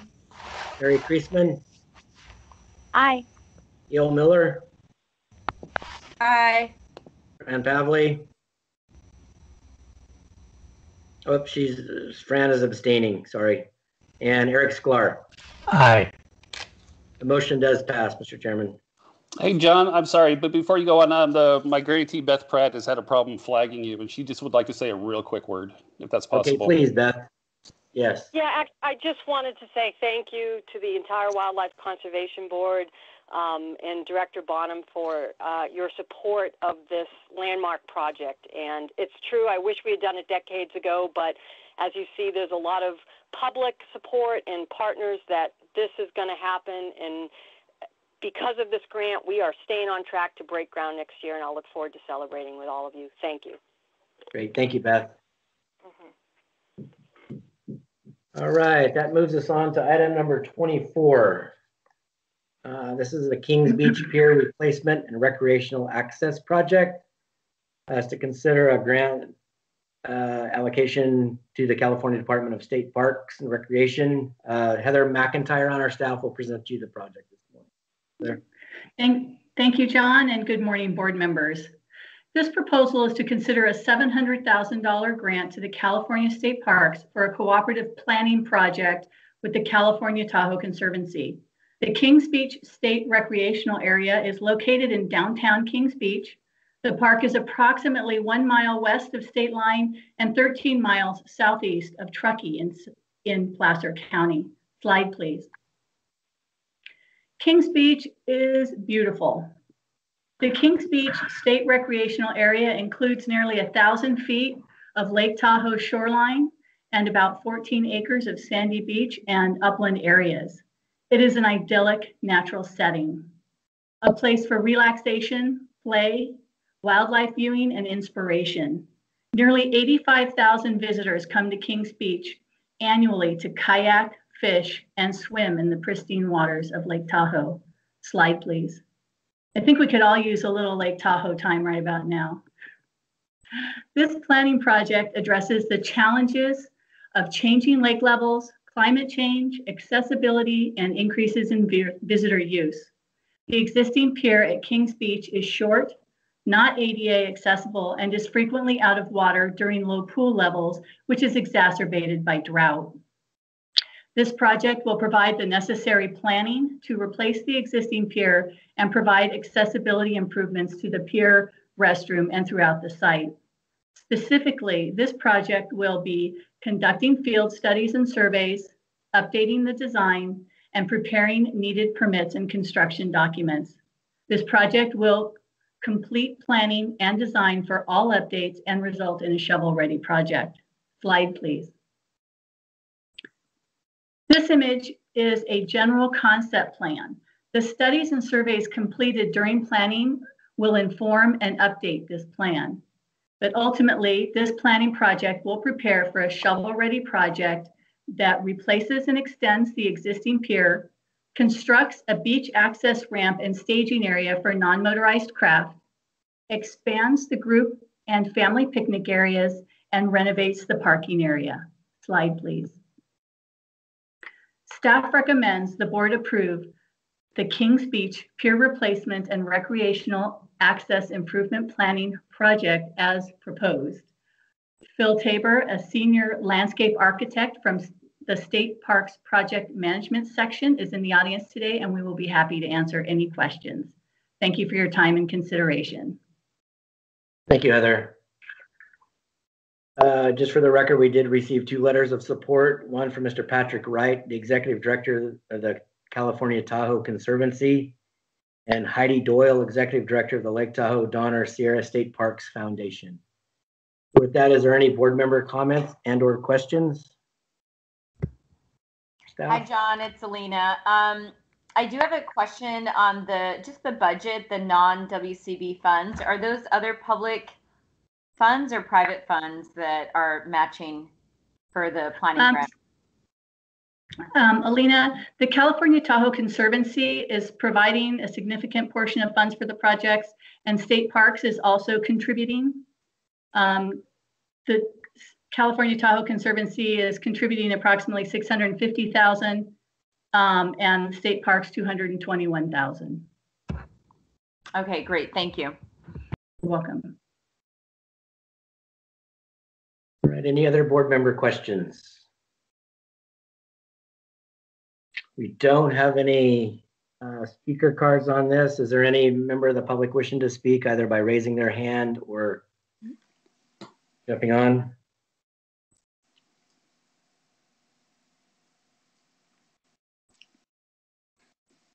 I don't hear or see any.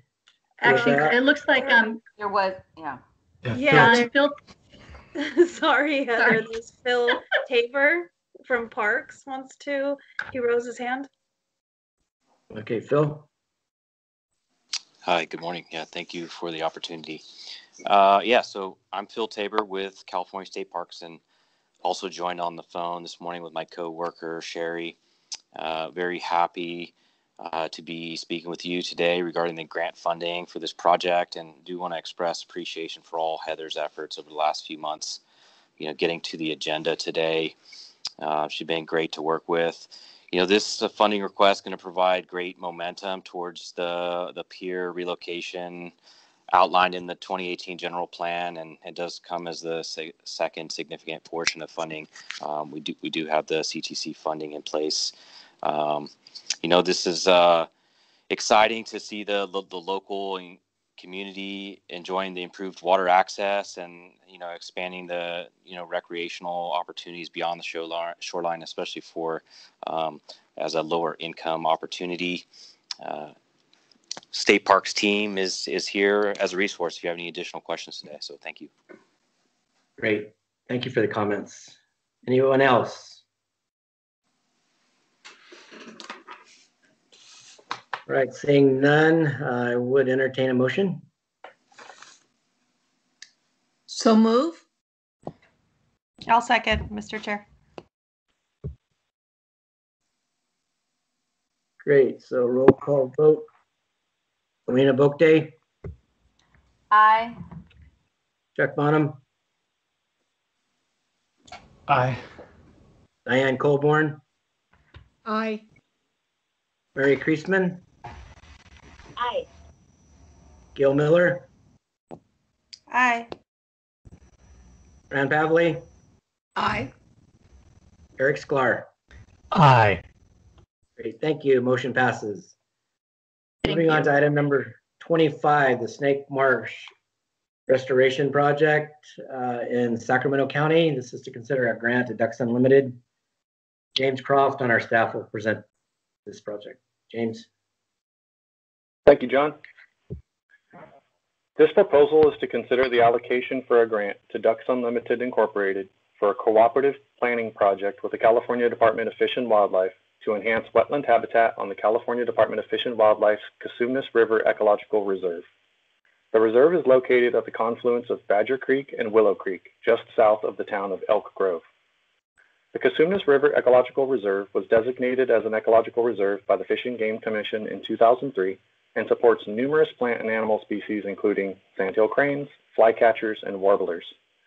The reserve habitats benefit from seasonal flooding of the Cosumnes River, the only undammed river on the western slopes of the Sierra Nevada. This flooding supports the reserve's diverse riparian and wetland habitats, including snake marsh. Next slide, please. Snake marsh supports a unique population of giant garter snake, a federally and state threatened species, and one of only 9 populations remaining in the state of California.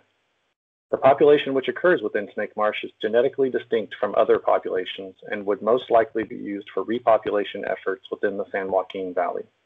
This population has suffered significant declines during recent drought years due to a reduction in surface water flows and the expansion of the invasive water primrose. Next slide, please. This planning project will complete planning activities to provide a long-term source of perennial water, add infrastructure to improve water supply reliability, restore a complex of seasonal, semi-permanent, and permanent wetlands, and control invasive water primrose. These enhancements will increase emergent cover for giant garter snake and benefit other wetland-dependent species within the project area. Next slide, please. This project will include the development of engineering and restoration design plan, permit application, and environmental compliance documents. Additionally, the project will produce an adaptive management plan, monitoring plan, and complete baseline monitoring and cultural resource surveys. Next slide, please. Once restored, the habitat in snake marsh will provide stable, secure, high-quality wetland habitat, which is essential to supporting the long-term success and expansion of this unique population of giant garter snake. Restoration of this wetland complex will allow the population to rebuild after a recent decline, increase long-term body condition by providing a more stable and abundant prey base, and help expand its range. Staff recommends that the Wildlife Conservation Board approve this project as proposed. In the audience today to answer any questions you may have is Mr. Aaron Will, Regional Biologist for Ducks Unlimited Incorporated. Thank you. Great, thank you, James. We have received one letter of support from Jim Cogswell, the Central Valley Coordinator for the Central Valley Joint Venture. We do not have any speaker cards on this at this time. Is there any board member comments and or questions on this particular item?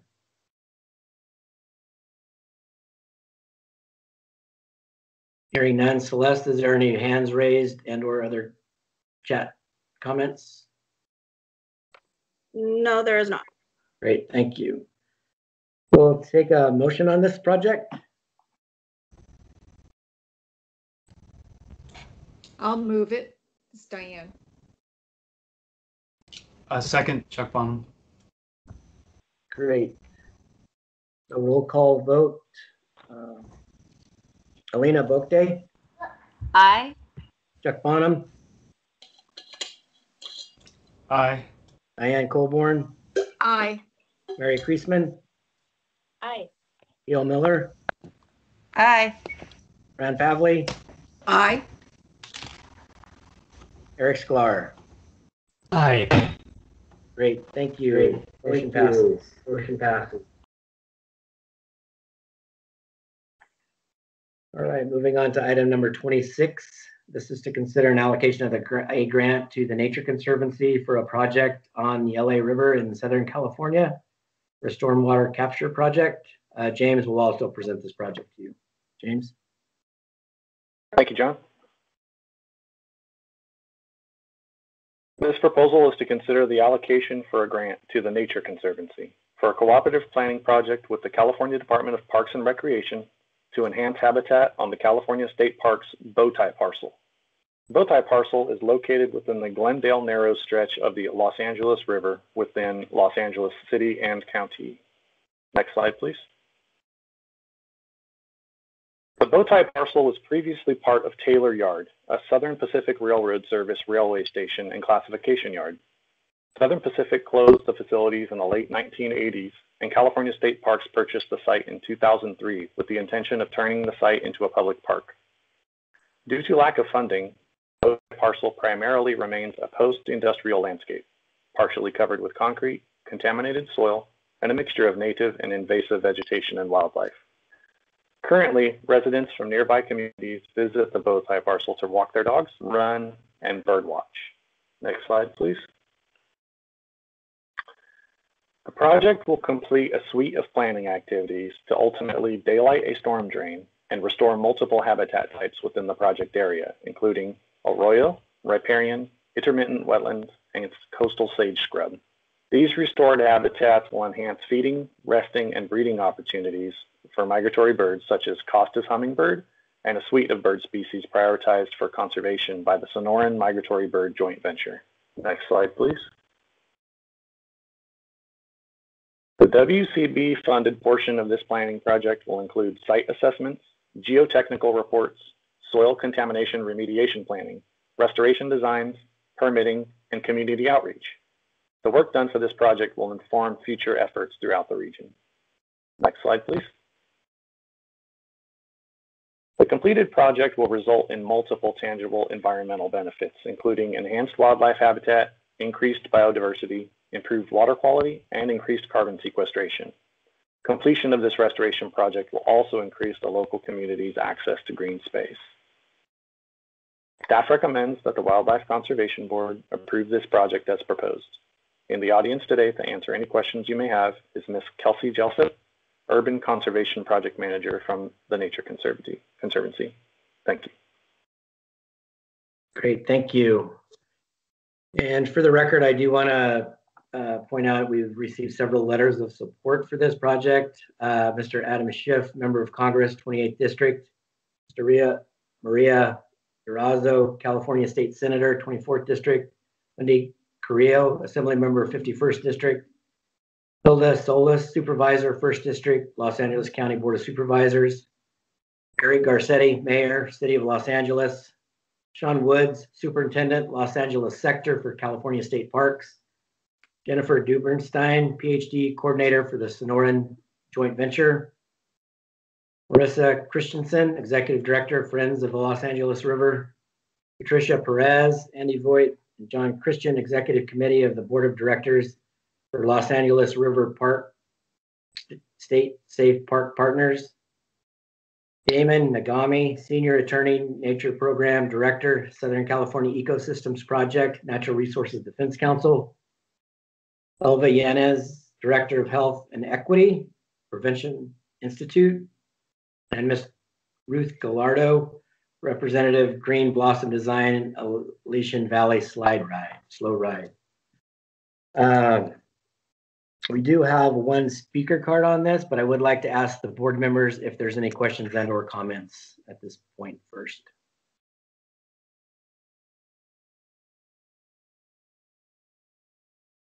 All right, seeing none. Ms. Jane Garrison.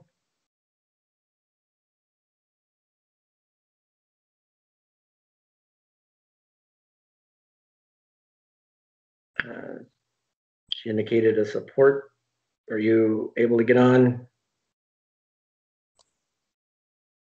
Celeste, is there Jane spoke it for item 20, I believe. You spoke for Oswood, John. Yeah. Okay. Yeah. All right. And then Ashley Kramer. Hi, that's me. Can you hear me? I can. Thank you. Okay, fantastic. I'll make this very brief. I'm a resident of Cypress Park, and I'm the chair of the Greater Cypress Park Neighborhood Council Land Use and Homelessness Committee. I wanted to say that I support this grant absolutely, but I'd also like to say to the folks who are going to be running the project that there's a community of unhoused neighbors who live in the proposed project area and near the proposed project area. And so I would just ask that as part of your planning and analysis, you consider not only the habitat restoration, but also how that may displace some of our vulnerable members of our community and work through how the ultimate project might include resources to help rehome those individuals. Thank you. Great. Thank you, Ashley. Kelsey Jessup. Had your hand raised? Hi, yes, can you hear me okay? Can. Okay, great. Hi, thank you. I wanted to say thank you so much to the board for considering our project. I'm Kelsey Jessup. I'm the project manager for urban conservation in California for the Nature Conservancy and the project manager for this project. And we're very excited about this project and the many benefits that it will provide for people and wildlife. I want to acknowledge Ashley Kramer's comments as well. That's definitely something that we're considering and take that very seriously. So thank you for that comment. And I also just wanted to share, LA County is the birdiest county in the US. So there are more species of birds that have been recorded in LA County than any other county in the nation. And so this habitat will provide an important place for resident birds that will stay year round, as well as important stopover habitat for migrants moving through the area. And riparian habitat, as you all are very familiar, has been compromised across California. And so this project is a way to enhance existing riparian habitat and to reestablish habitat that has been lost. I'm happy to answer any questions that come up now or later, and just want to thank you again for the opportunity to speak and for considering our project. Great, thank you, Kelsey. All right, any other comments? All right, so are we ready to move it? John, this is Chuck.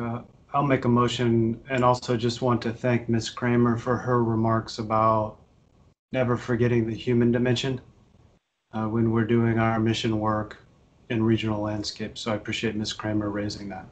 So I'll make a motion, board approve staff recommendation for item number 26. Thank you, Chuck. This is Alina. I'll second it. Great. All right, so Alina Boakday? Aye. Chuck Bonham? Aye. Diane Colborn? Aye. Mary Kreisman? Aye. Gail Miller? Aye. Brian Pavley, Aye. Eric Sklar. Aye. Great, thank you. Motion passes. Thank you, James. Thank you. Moving on to item number 27, the Tilton Ranch project. This is to consider a grant to the Santa Clara Valley Habitat Agency for a cooperative project down in near Coyote Valley. Brian Gibson on our staff will provide the brief overview. Brian? Thank you, John. This proposal is to consider the allocation for a grant to Santa Clara Valley Habitat Agency, as well as the acceptance of 2 recovery land acquisition grants from the United States Fish and Wildlife Service and the sub-grant of these federal funds. Tilton Ranch is located south central unincorporated Santa Clara County, adjacent to the city of Morgan Hill and west of Highway 101. Adjacent protected lands include the Santa Clara Valley Open Space Authority's 348-acre Coyote Valley Open Space Preserve to the northwest, and the Santa Clara Valley Habitat Agency's recently acquired 698-acre Baird-Davidson acquisition immediately south of the property. Most of the remaining adjacent lands are residential small land and holdings to the north and the east, with private land holdings to the south. At our May board meeting, the Wildlife Conservation Board approved funding for 2 nearby acquisitions, the 1,526-acre Coyote Ridge Expansion 1 property located about 4 miles southeast of San Jose, and the 235-acre Sobrato South property located about 15 miles south of San Jose. Next slide. The property is in the southern portion of Coyote Valley and is part of the wildlife corridor that allows animals to pass through the valley floor and foothills between the Santa Cruz Mountains and the Diablo Range. The Santa Clara Valley Habitat Conservation Plan, Natural Community Conservation Plan adopted in 2013 states that linking the Santa Cruz Mountains and the Diablo Range via the Santa Clara Valley is one of its main landscape level goals to ensure long-term protection of wildlife and rare and endangered species. Next slide, please.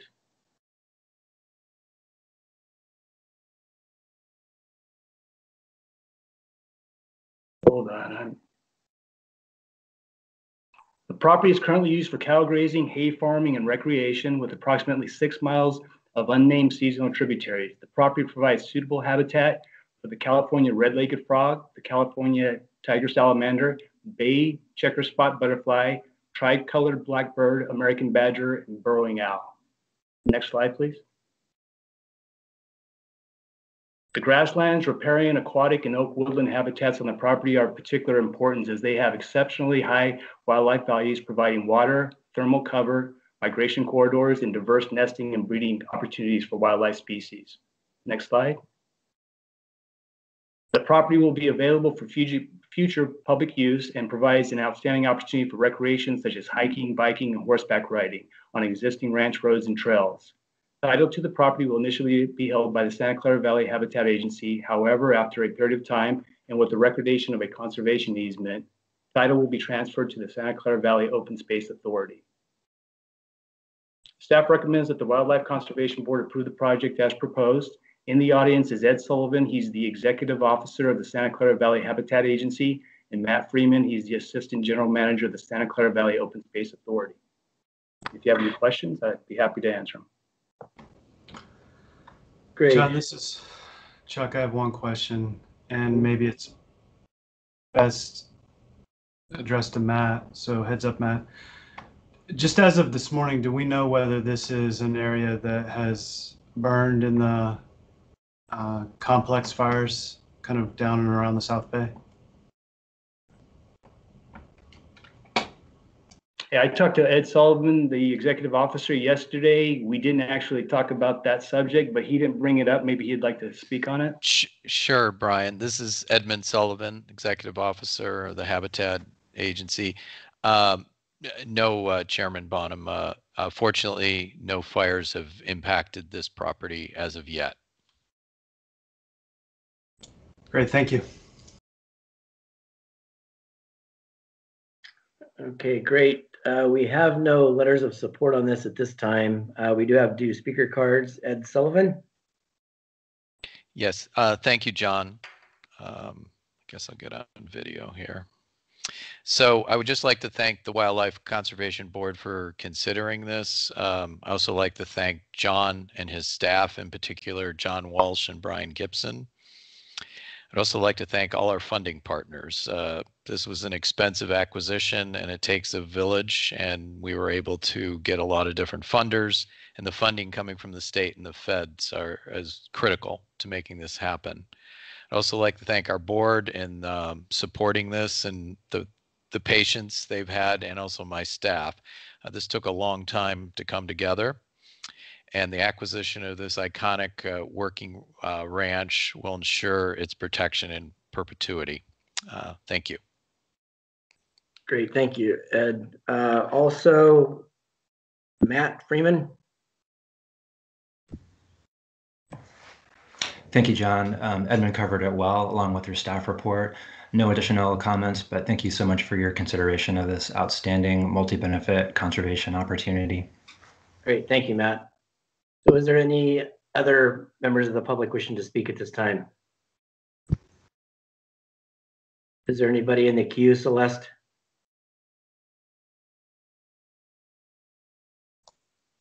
I don't see any hands raised for Celeste. Okay, great. So is there any other board member comments and or questions? All right, I would like to entertain a motion. I'll move, Mr. Chair. Gail Miller. Second from Chuck. Great. Okay, roll call vote. Alina Bookday. Aye. Chuck Bonham. Aye. Diane Colborn. Aye. Mary Kreisman. Aye. Gail Miller. Aye. Fran Pavley. Aye. Rick Sklar. Aye. Great, thank you. Board members, motion passes. John, this is Alina. I'm wondering if, in terms of the additional board items outside of item number 19, if there's any others that you have speaker cards on. If not, maybe I'd like to propose to the board if we could go to item 19, just to be mindful of people's time. So do you have other items remaining that have one or two speakers? Otherwise, maybe I'd like to propose to the board if we could move back to item 19. Okay, just on, we just have one letter or speaker card on item number 32, the Tehachapi Bear Mountain. That's from the Nature Conservancy. That's the project proponent. So that's the only other one that we have a speaker card on at this time. Okay. So I don't know what the pleasure of the board is. If we want to just listen, have that item move forward, the Tehachapi item move forward, and then go to item 19, or go to item 19, because I think the project proponent is going to stay for item 19, so it might be okay to. I'm okay with the vice president's suggestion. We do, I think you said 32. Then we do 19, then we do the remaining, I guess, 5. Okay. Yes, that would be great. Plus closed session. Yes. Okay. So is there any concerns from board members, or are you all okay with that? Hearing not, so we're doing item 19 or 32, I'm sorry. Let's do item 32 and then we'll go to item 19. Okay, great. So item 32, this is to consider a grant to the Nature Conservancy to acquire about 3,150 acres down in Kern County. John Walsh on our staff will present this project, and we'll need to adjust the presentation, so bear with our technical staff to get us there. Can you hear me okay, John? I can. Okay. This project involves the grant to the Nature Conservancy, or TNC, to allow them to acquire in fee the Tehachapi Bear Mountain property. This slide shows the location of the property in relation to Bakersfield, State Route 99, and Sequoia National Forest. Bear Mountain is located. Just a minute, John. We're trying to. The slideshow is trying to catch up. Oh, that's a correct slide there. Okay. Bear Mountain is located about 24 miles southeast of Bakersfield in Kern County. Next slide, please. This slide shows the subject property and TNC's nearby land holdings. TNC has worked on protecting 32,500 acres of land in the Tehachapi linkage area to prevent habitat fragmentation and loss of connectivity. Next slide, please. In 2001, SC Wildlands produced a South Coast Missing Linkages report. Today, TNC is updating the study to see if we have made progress and where improvements can be made. The Tehachapi linkage helps create a system of land protections and crossings. The Tehachapi connection lies between the Sierra Nevada Cascades, Sierra Madres, and the Santa Ana Palomar ranges, and is also the juncture of several ecoregions. This slide shows these linkages and illustrates how habitat connectivity is important for wildlife. Wildlife need open, unimpeded landscape to move for finding mates, locate food, escape threats such as fire and floods, and adapt to a changing environment. Next slide, please. One male mountain lion needs 40 to 80 miles of habitat. Because of severed corridors, Southern California now has 6 subpopulations of mountain lions. This acquisition will help connect the healthy population of mountain lions in the Sierra Nevada mountains and will assist in maintaining the linkage into the South and Central Coast ranges. Habitat connectivity is especially important in Southern California because of the growth in human population. Next slide, please. The system of passes and valleys separating the Tehachapi and Sierra Nevada mountains also provides the greatest connectivity opportunity for species occupying low-lying areas of the Central Valley and the Mojave Desert. Next slide, please. TNC will manage the property to support high elevation oak and coniferous forest habitats in this hot and dry region. Next slide, please.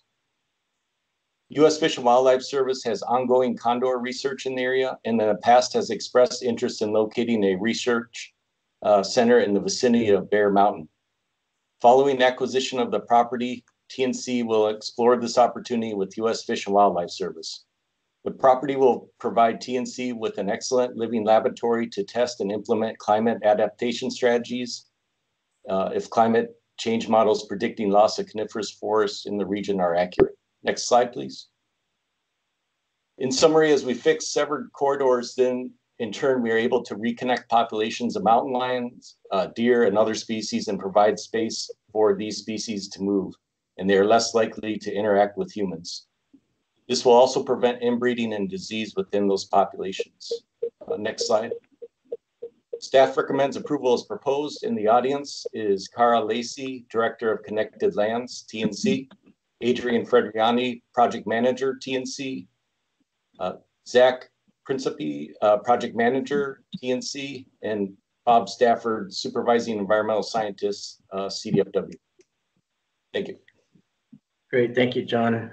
Is there any board member questions?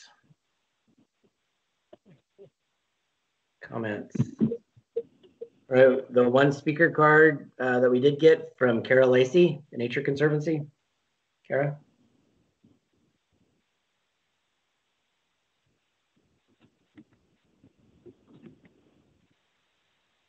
I think you're on mute. Hi, John, can you hear me okay? Yes. Sorry about that. I'm on the, there we go.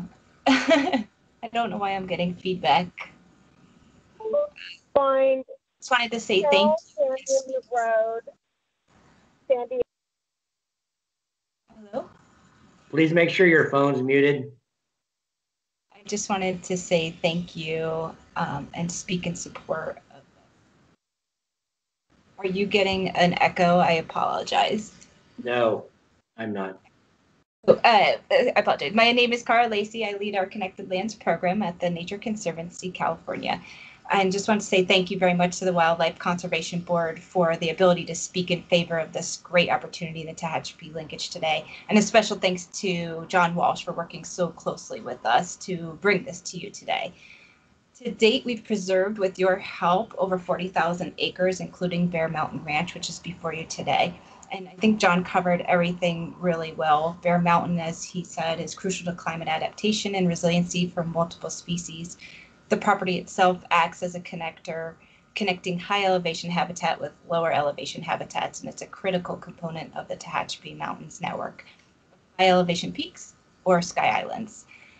It is the northernmost peak or sky island in the Tehachapi Mountains as the range converges with the southern Sierra Nevada mountains. So importantly and excitedly, this property also supports seasonally occupied habitat for the endangered California condor, as John mentioned. And we're just very excited about this transaction and very thankful for your support. Again, our team is here to provide you with any answers to any questions you might have. Thank you very much for your time. Great. Thank you, Kara. Any other board member comments? Questions? Any other members of the public? I see no hands raised. Okay, I'm ready for a motion if the board so chooses. I'll move approval on file item 32. I'll second it. Great, thank you. Roll call vote. Alina Bokde. Aye. Chuck Bonham. Aye. Diane Colborn. Aye. Mary Kreisman.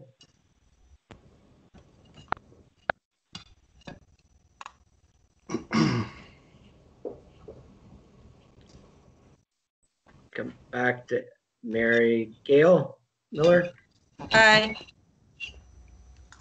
Fran Pavley. Aye.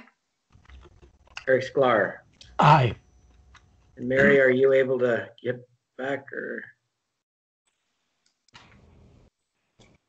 I don't see Mary. We can come back to this vote if she gets on, but the motion does pass. Board members. John, it's Mary. All right. Aye. Thank you. Great. All right. Well, that takes us to the end of our presentation projects where we have speaker cards, except for item number 19. And at the board's direction and request, we're going to go back to item number 19 right now. It's in the agenda. This project is to consider an exchange by the Department of Fish and Wildlife with GDCI, a property owner down there,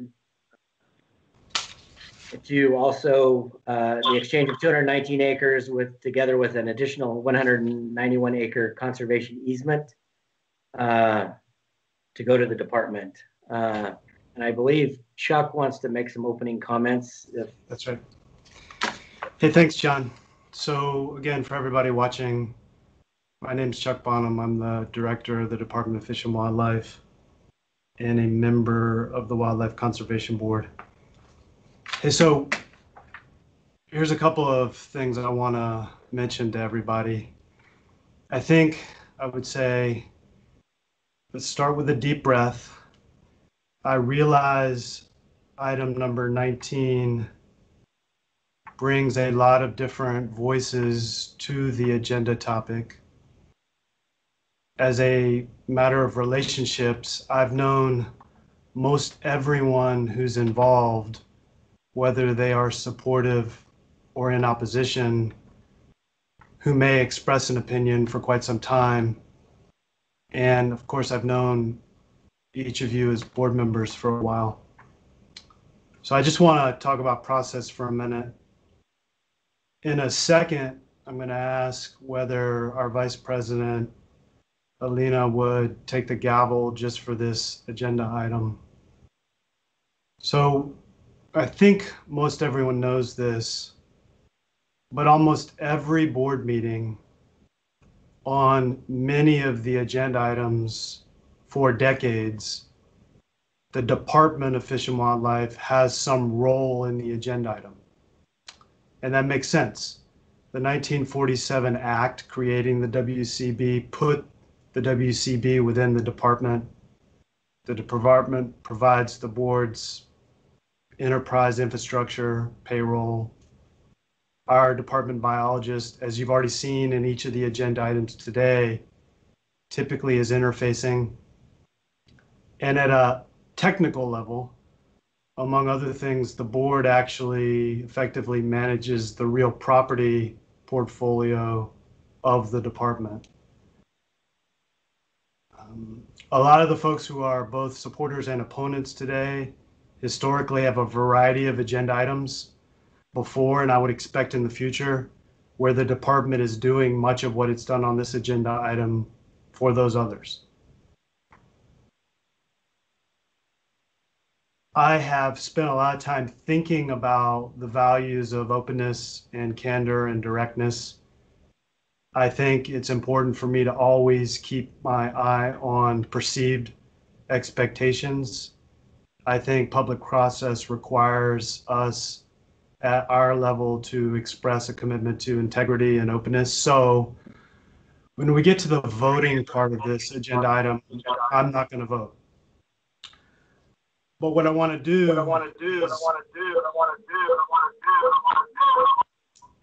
thank you. It's like a monster truck event or rock concert echo. I want to move over and just make sure the board members hear me explain the department's view.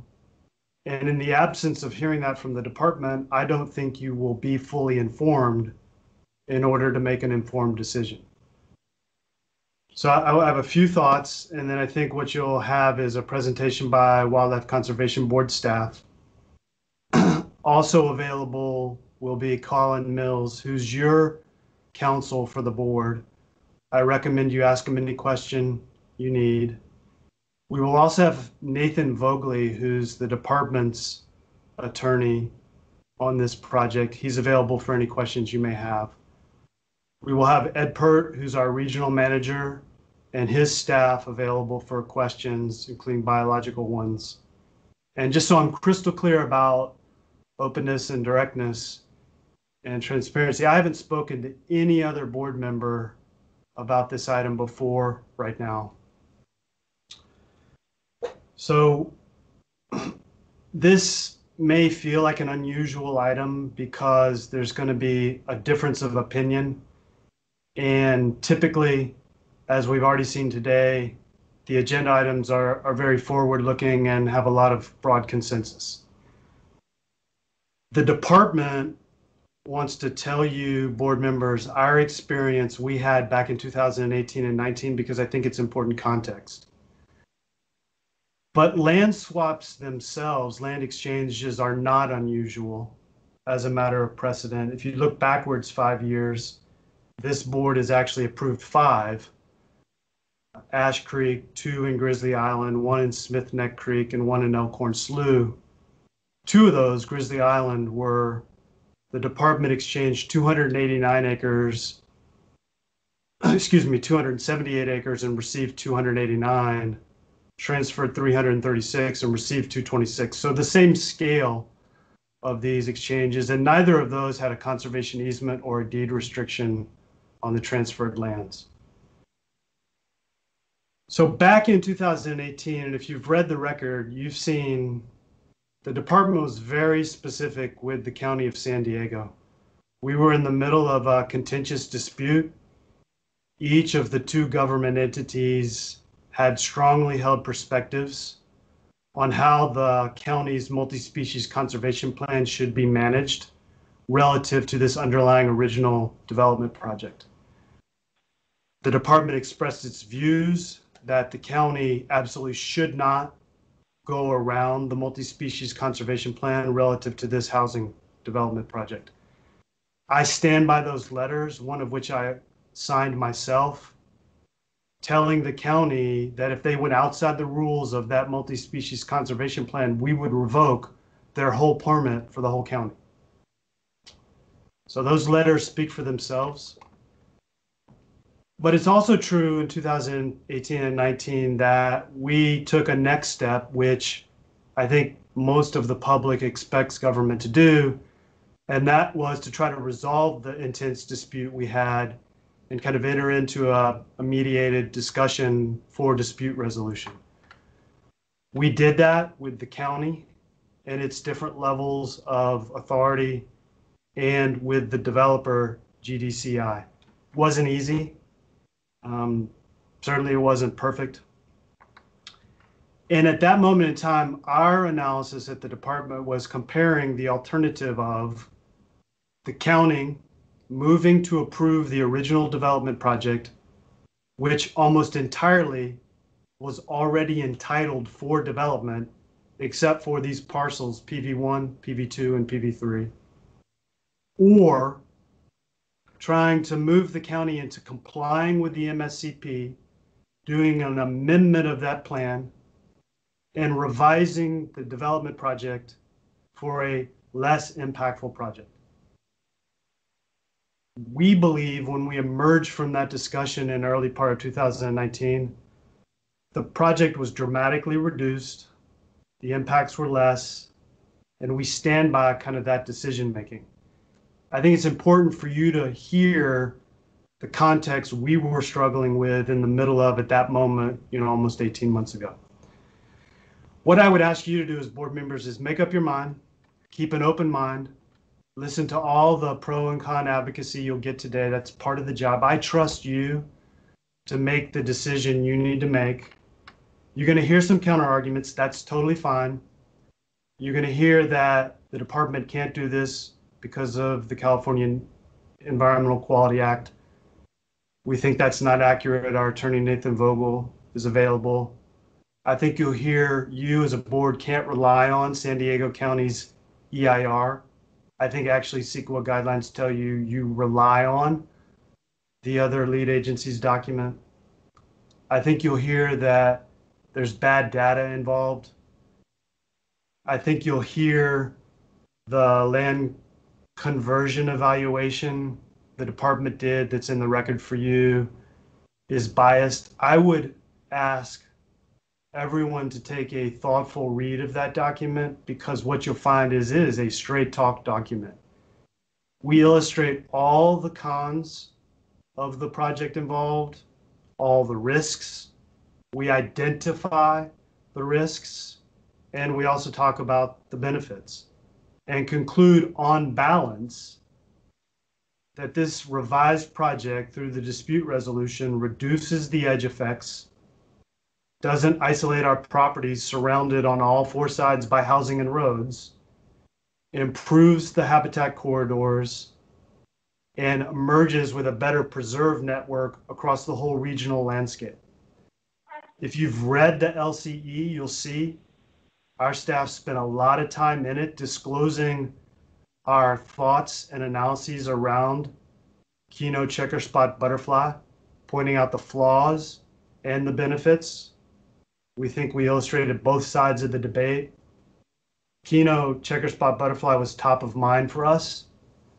I will remind you, it's not a state Endangered Species Act species. We have no jurisdiction over it for purposes of the ESA. And it's actually not covered as a covered species under the Multi-Species Conservation Plan. You're probably going to hear we're giving up more value than we're getting. You're probably going to hear the underlying project itself will never happen. Again, we in 2018 and 19 were in the middle of an intense dispute, weighing alternatives. A reasonable position is the already mostly entitled underlying project will be built, and we were trying to shrink impact and produce a better preserved design. This stuff's never easy. I apologize that you've had a lot of information put to you at the last minute. It's not perfect. I just wanted a chance to explain to you what I lived a year and a half ago. So with that, I'm not going to vote, but I will ask you for your yes vote. And let me turn it over to staff for presentation. I'm gonna turn off my video and microphone. And Nathan and Ed and Colin are available for you as we go through what might be the next hour or so of debate.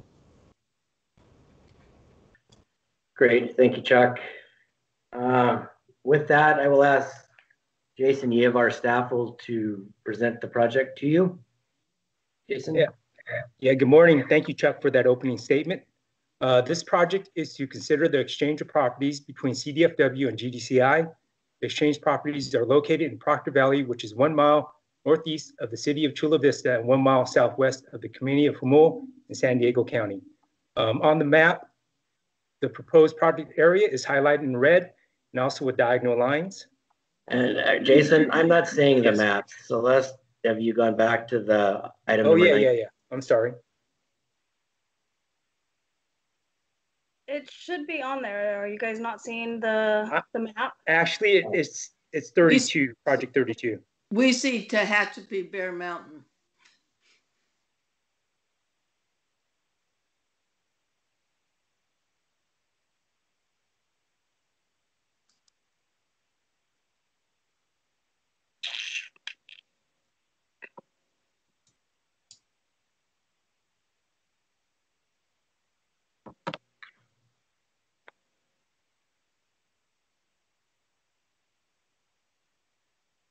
So Rancho Humul is up for me. Is it up for you guys? Yeah, it is now. Thank you. Okay. Thank you. Mm-hmm. The exchange properties are adjacent to, nearby, or part of the 5,600-acre CDFW Rancho Humul Ecological Reserve. The reserve is an important component of the San Diego County Multi-Species Conservation Program Sub-Area Plan. Species that inhabit the reserve include the federally endangered Kino checkerspot butterfly, along with the federally threatened coastal California gnatcatcher and western spadefoot toad. The reserve is bounded by numerous public ownerships that connect to provide a large core area of conserved lands, including the Bureau of Land Management Otay Mountain Wilderness Area, the U.S. Fish and Wildlife Services, San Diego Sweetwater National Wildlife Refuge, and CDFW's Hollenbeck Canyon Wildlife Area. Next slide, please. This proposed land exchange agreement is consistent with and is a result of a dispute resolution agreement entered into by CDFW, U.S. Fish and Wildlife Service, San Diego County, and GDCI. The parties have agreed to an alternative land development plan that requires this proposed land exchange.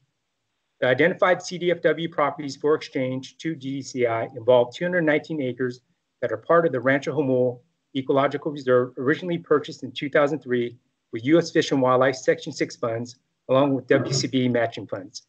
These properties are now being subjected to this exchange for 339 acres owned by GDCI, along with the 191-acre conservation easement on GDCI land. This map displays the current reserve outline, highlighted in green, along with the proposed exchange properties.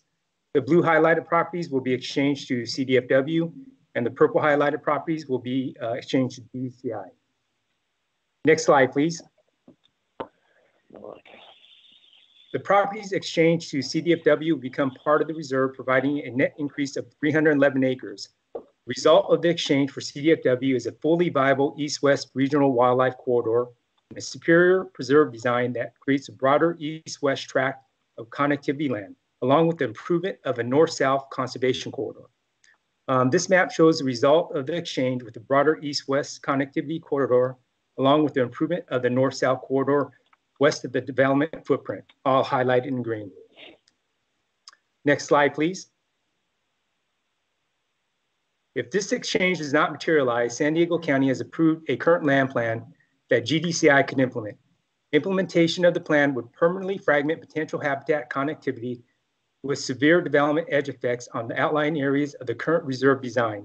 The exchange would avoid this permanent fragmentation by allowing for development of CDFW properties exchanged to GDCI, creating a more compact development footprint and significantly reducing the linear edge effects between development and sensitive habitat of the original plan. This map is a side-by-side comparison of the current land plan versus the post-land exchange plan. With the current plan, you can see the widespread development footprint fragmenting the reserve, and with the post plan, a compact footprint that would severely decrease the impacts of development on the reserve. Next slide, please. If the exchange does not occur, GDCI plans to implement the current plan, which would result in 130 acres of CDFW reserve land becoming surrounded by development. The biological integrity of the current reserve structure would also be expected to greatly decline over time. Next slide, please. CDFW, in coordination with WCB, has requested that U.S. Fish and Wildlife Service authorizes proposed exchange, which is still pending. If U.S. Fish and Wildlife Service concludes that this exchange is warranted, they will respond with specific disposition instructions. The exchange of land will not occur unless U.S. Fish and Wildlife Service gives approval for the exchange. Next slide, please. This proposed exchange is supported by a land conversion evaluation prepared by CDFW, which concludes that the proposed exchange is biologically superior to that which would result from the implementation of the current land plan. Next slide, please. The GDCI properties were appraised as having a fair market value of $56,485,000. The CDFW properties were appraised as having a fair market value of $31 million. Per the terms of the exchange agreement, no compensation will be exchanged between CDFW or GDCI for the difference in value. The appraisals covering all properties have been reviewed and approved by the Department of General Services. Next slide, please. Staff recommends approval of this project as proposed. In the audience, representing GDCI are Jim Jackson, Liz Jackson, Rob Cameron, and Dave Hubbard. And from CDFW, South Coast Region, is Dave Mayer. Thank you. Great, thank you, Jason. So is there any board member, I think at this time, I'd like to take board member comments and or questions. And then we can engage the department. Yeah, I'd like to ask a question just for point of clarification. This is Fran Pavley for the staff and their presentation, which I appreciated. In 2003, when a Wildlife Conservation Board... this a little more brief, what do you think? Actually, who's ever talking right now needs to mute their phone, please. Sorry, Fran. All right. Yes, I just wanted to ask a question just after that presentation, just for points of clarification. In 2003, when the Wildlife Conservation Board helped fund and matching grant with USFWS, the acquisition of the land and added property to the reserve, what kind of restrictions were tied to the land? I mean, there's some testimony somewhere in letters that it was a permanent protection, and if I just want to clarify that, or is it nothing's permanent and it's subject to perhaps land exchange at a later date? I just wanted to know if there were any restrictions required that were put on the land when WCB and everyone acquired it. Yeah, there were restrictions placed on the property through the federal Section 6 grant. And the intent was in perpetuity unless, conditions change and would prompt a project like this. I would like to ask Colin and or John Walsh or Jason to chime in on that as well, if they have anything else to add. And I can leave that question out there, that's just one that I get sort of the net benefit kind of discussion and argument, but I just wanted to know what that legal language was in there. So the intent was to keep it in permanent protection, but there's an unless clause in there, unless you can. Right, Colin, can you add on to that? Sure, yeah. Under the Fish and Wildlife Service Section 6 grant, the property is to be maintained in its current existing habitat condition in perpetuity. Notwithstanding that, there is a process available to recipients of Section 6 to what is called, I think, a disposal process under the federal standards, where the property can be disposed of, i.e. transferred out of ownership. But as part of that process, and what we're doing here is we are doing an exchange. So although those lands are no longer going to be in conservation, we are receiving additional lands that will be encumbered with the Section 6 requirements and will be held for habitat conservation purposes. So it's a swap in essence. So it's technically legally permissible if you can prove there's a net benefit. And correct, and that's the process that Jason referenced in his presentation. That's forthcoming is the U.S. Fish and Wildlife Service is evaluating the exchange, and the exchange will not move forward unless we do have Fish and Wildlife Service approval. And that leads to my final question that could be answered later on too. So if we're waiting for the U.S. Fish and Wildlife Service approval that's not complete, otherwise our approval today won't move forward unless USFWS also will approve it at a later date. Why aren't we waiting for them to review all the public comments? Is it relevant to how we might vote on this? I would say two things. I would say first, and if Chuck or Nathan want to speak to this, we are following a timeline that the parties that entered into the dispute resolution agreed to take this project forward. The second thing I would say is that the board's approval does not have to wait until the service completes their project. We've identified that the board's approval for the exchange still has an approval waiting. I mean, you could, by way of analogy, I mean, we approve projects when not all of the funding is available, and they won't close unless all of that funding happens. This is similar to that in that we're approving it to move forward. Once all the approvals are had from Fish and Wildlife Service, then the parties can move forward with closing of escrow on that. Okay, so there was in the dispute resolution agreement some timeline that is maybe bumping up against. Yeah, we've actually already gone past the timeline that the parties had envisioned. I believe the original timeline was for the board to consider this project in May. It wasn't ready for the board's consideration at that time, and John opted to move it to August. We've completed everything from a staff level that we believe is necessary to take it forward for your approval, and that we support the board's approval of the project, and we've brought it forward at this time. All right, thank you for the clarification, and I'll wait for the other speakers. Thanks. Thank you, Fran. John, this is Diane. Yes, Diane, please. Yeah. Were you asking for board members' questions now, or was there going to be further staff presentation? There will be no more staff presentation. What will happen is that we'll take public comments.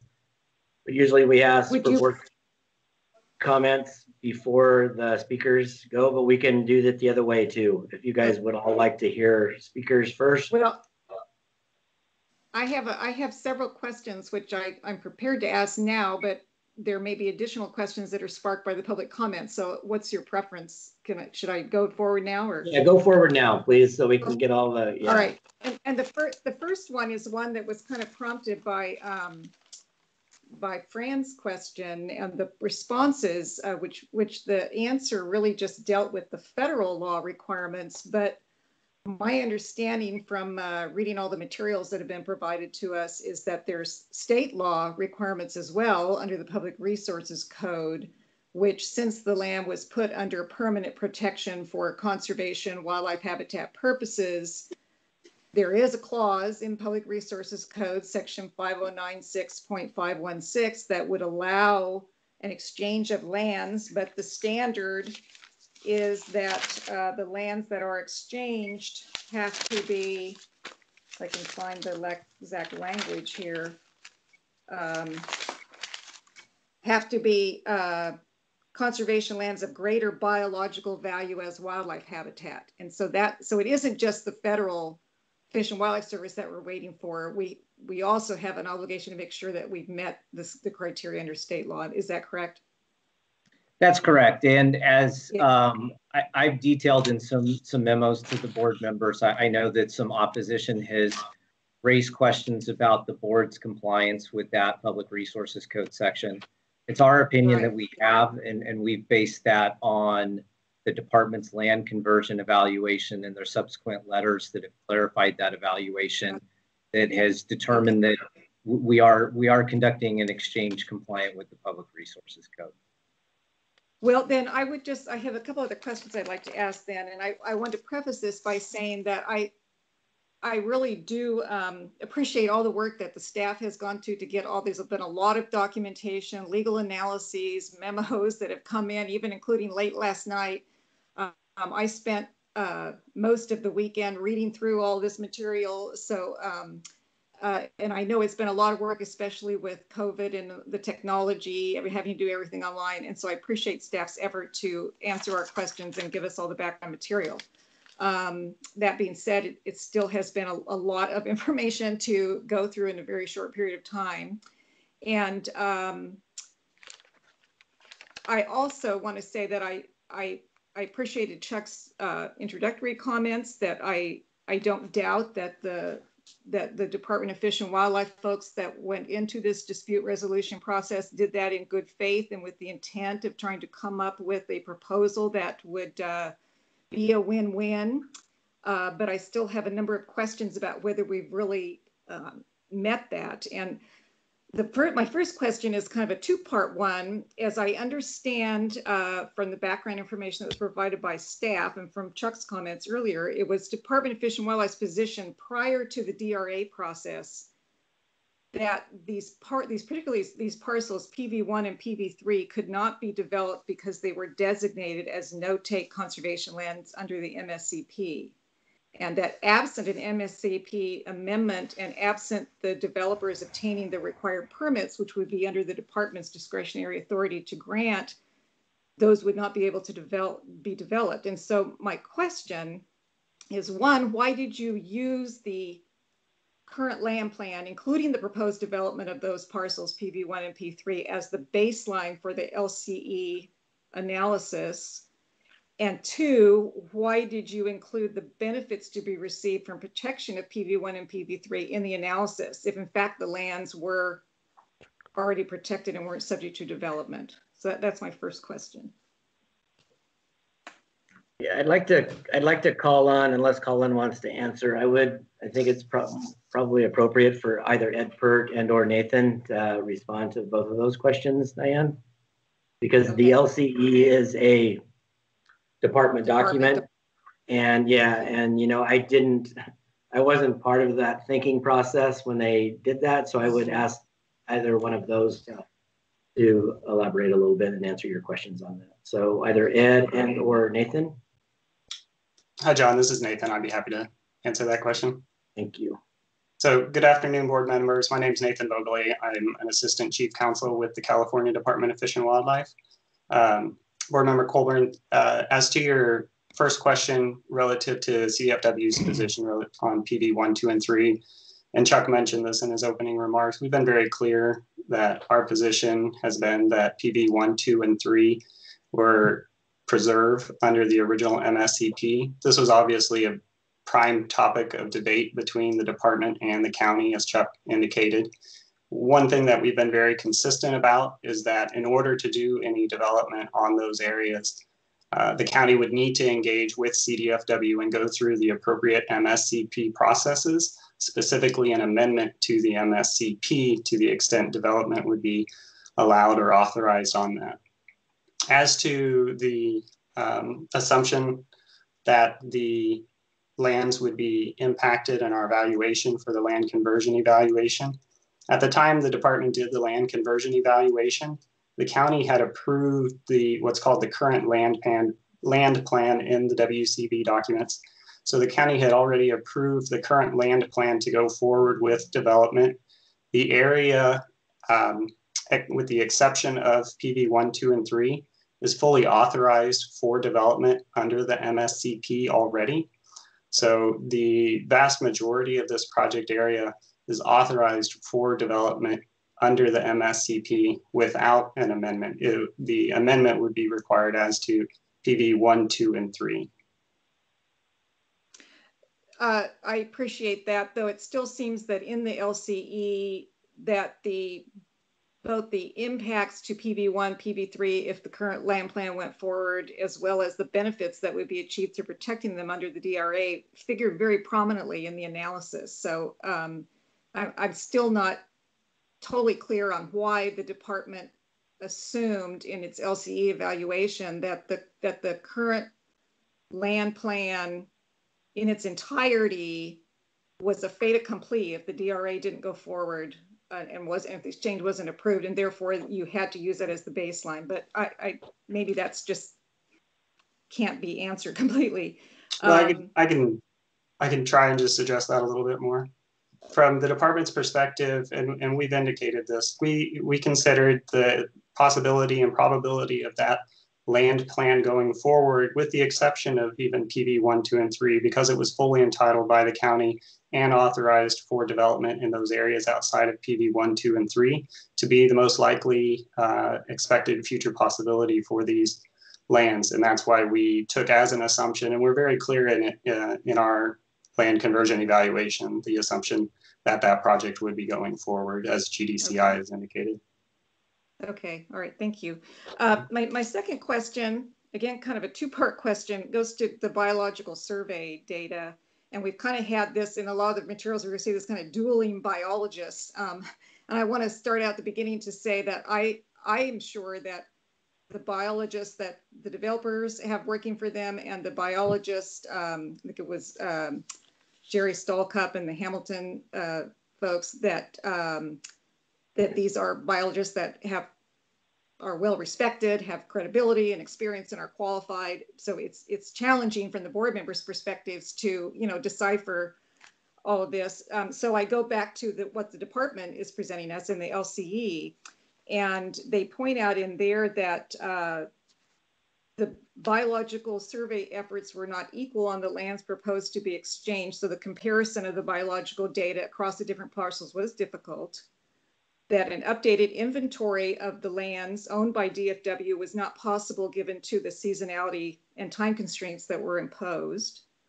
That they did do some relatively brief site visits in October, December 2019, but for the most part relied on the biological resource surveys that were documented by GDCI in 2016, though they also add that they were aware of, the department was aware of some biological resources that were present that were not documented in 2016, and that the protocol surveys for the keynote checker spot butterflies were not performed on any of the properties in the strong flight years of 27 through 2019. So my question is, and I guess because, although I appreciate we've done land exchanges in the past, I don't think we've done very many, if any, where we're exchanging land that was under permanent protection. So I think that's what's kind of significantly different here. And I think because in order to preserve the public trust that when we say we're going to permanently protect something, that we mean what we say, and to preserve the public sense of the integrity of the NCCP and the MSCP process, that it's a high bar. I mean, I agree that we should be able to do land exchanges when it really makes sense for conservation. But I think it should be a high bar that we only do it when we're sure that we're meeting this standard in the code of the biologically superior outcome. And so my question is, what were these time constraints that were imposed? Who imposed them? And why could we not, given the importance of this and that we want to get it right, why couldn't we take the time to go out and actually do the on-ground biological survey so that we could be basing this on more updated information? And maybe I'll just stop there because I don't want to confuse it by adding the second part of my question. I'll just answer that first. And I don't know, John, who you want to have answer that. But. Yeah, I think Nathan, as far as the timing and the ERA, I think it's best for him to opine on that. Yeah, so the timing was negotiated as part of the dispute resolution agreement. It included timelines which were available with the dispute resolution going back to June 2019. Those timelines were negotiated between the parties. Obviously, you're balancing a lot of different interests and trying to reach them, but it seemed a reasonable timeline given the information that was available. As far as additional or specific surveys out on the ground, I'd say it's probably generally the case that the CDFW never has as much biological resource information for its lands or for any number of other places when it's providing comments and doing analyses. But what the department does do is rely on the best available scientific information at the time. And in this case, not only were there issues related to the surveys, but we did have our own biologists go out and survey the area, not a formal survey, but view the area in order to be able to confirm or address issues that were of potential concern. And that led to some additional information in the land conversion evaluation. Okay. Okay, and then, sorry, I had to go outside, sharing space with other folks here. The analysis also says that, I mean, I guess essentially the summary at the very end, if I'm understanding it correctly, the LCE, it says that, let me see, I'm trying to put my notes here. That essentially the department concluded in the LCE that despite the lower, there's several places in the LCE where they talk about the habitat lands in their current condition on the department owned property being of superior habitat quality to the lands that are in the GDCI. And essentially, they conclude that despite the lower habitat quality of the lands being exchanged, the better preserved design configuration, and I guess the resulting connectivity that they think would be achieved through the proposed land exchange was viewed as biologically superior to what would happen under the CLP. But they note also in several places that there's the potential that lands so that some of the GDCI lands, even though they're of lower habitat quality currently than the lands that would be exchanged, they might have the potential to become higher habitat value with more intensive restoration and management. And so my question was, if that's the case, why wasn't funding included in the DRA for that intensive management and restoration? And maybe that was discussed and it's not something you can share. I don't know, but that's probably another question for me, if that's okay, John. Yes, please, Nathan. Thank you. Yeah, so you're absolutely correct. The land conversion evaluation is pretty transparent about the habitat values for the lands relative to what's being exchanged, including the high habitat quality for Keno on the CDFW lands in exchange for the lands from GDCI. The department tried to be very clear about that, and on balance, recognizing those differences, favored the land exchange as biologically superior because of the great benefits brought by reducing fragmentation, increasing connectivity in wildlife corridors, and creating this landscape scale passage for wildlife, which is entirely consistent with the MSCP goals and objectives as well. And sorry, I thought you were trying to add something. Okay, so the issue of coming up with a management restoration plan that would upgrade the quality of the habitats being exchanged wasn't part of the discussion in the DRA, or?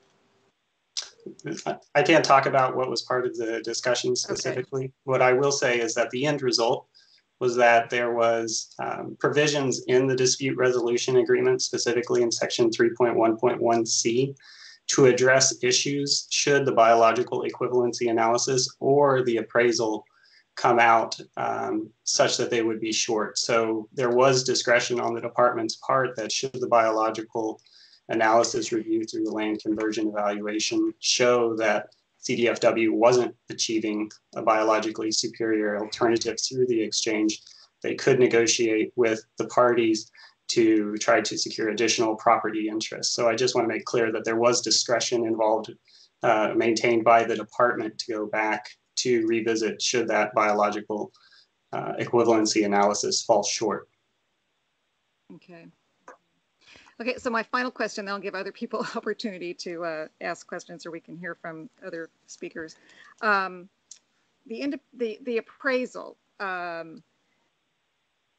I agree with some of the comments that have been made that I don't think the current law in California requires that we would have to have gotten an independent appraisal review of the appraisal, but I'm just raising the question. I'd like to hear the staff's comments on this as to whether it wouldn't have been prudent to do so. And the reason I ask that is because we're relying on the developer's appraisal, and given the difference of opinion over the developability of particularly PV1 and PV3, it's possible those could have been overvalued in that appraisal. And just for the sake of public transparency, I'm just wondering if that wouldn't have been something that we should look at in an independent appraisal review.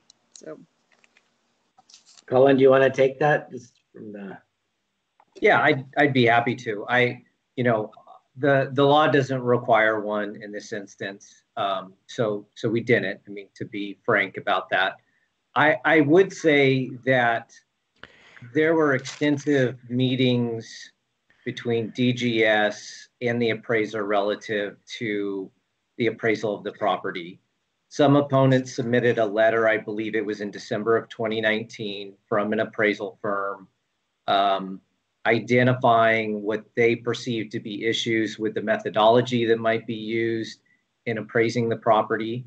WCB staff presented that to DGS, so DGS was fully aware of maybe some of the differing opinions about how to appraise the property and the assumptions that might be made. DGS took that into account. They worked with the appraiser. They had meetings. Revisions I know were done in response to DGS comments or concerns. Ultimately, DGS reviewed and approved it to be consistent with USPAP standards. DGS also, in essence, concluded that, no matter how you want to value these properties, GDCI's property will always be worth more than the department-owned lands. So there may be disputes as to what the highest and best use might be or the appraisal methodology, but DGS confirmed for the purposes of establishing that the state is not giving up property of a higher value than it's receiving. They confirmed that that is not the case and that the state is receiving property back that's a higher value than it's giving up. And then in addition to the DGS review, the U.S. Fish and Wildlife Service also has to review and approve the appraisal as well to be consistent with the federal standards, which, as we discussed earlier, the service approval is still pending, but that adds an additional layer of review by an independent agency relative to the appraisal. So we complied with the law. We feel confident in DGS's ability to review and approve the appraisal, and that was we conducted this transaction consistent with how we conduct all of the WCB transactions. Okay, that's all I have for right now. Thanks, John. All right, thank you, Diane. I know Mary had her hand up. If she's still on, I know there's Mary Kreisman.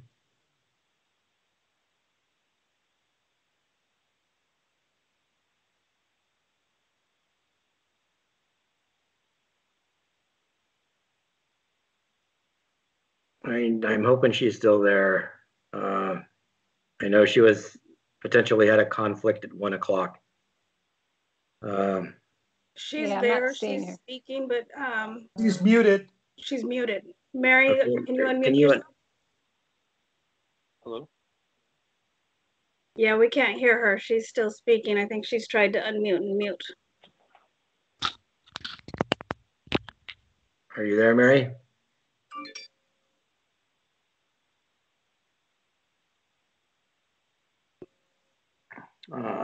Does she need to do the *6, Celeste?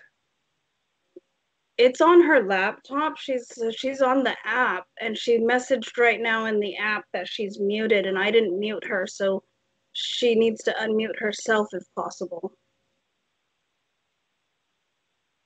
And it looks like she's pressed the button, but we're not hearing her.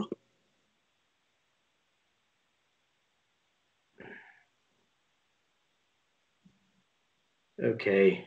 Mary, can you keep trying to unmute yourself, and I'll ask for other board member questions. And then if Mary gets on, I would like folks to let Mary chime in if possible. So any other board member comments at this time or questions? Yeah, this is Alina. I mean, I have a couple questions and comments. So Hi. okay. There's Mary. Is that Mary? Is that you? Yes. Okay, feel free to go first, Mary, and I'll go after you. Thanks, Alina. Apologies. And I'm calling in, so hopefully there won't be an echo with my computer here. I just wanted to say I so appreciate the passion and dedication to the department and stakeholders and conservation advocates in really trying to get what's best for this region. I do just overall want to say I have a deep level of discomfort taking action on this right now, given it's 10 after 1. We did get a lot of information. Diane just made me look bad with how much homework she had done. I did not get through all the documents that were coming in the last 3 or 4 days. I made it through some of them. Hats off to Diane for being able to dive in. But I'm feeling a little uncomfortable about moving on this when we're already past our time. Haven't really been able to dig in. I'm missing another meeting, but this is so important. And I'm not sure there's much we could have done about that. I know that, you know, the staff tries really hard to think about when and how this stuff comes up, and making sure we're all staffed and prepared.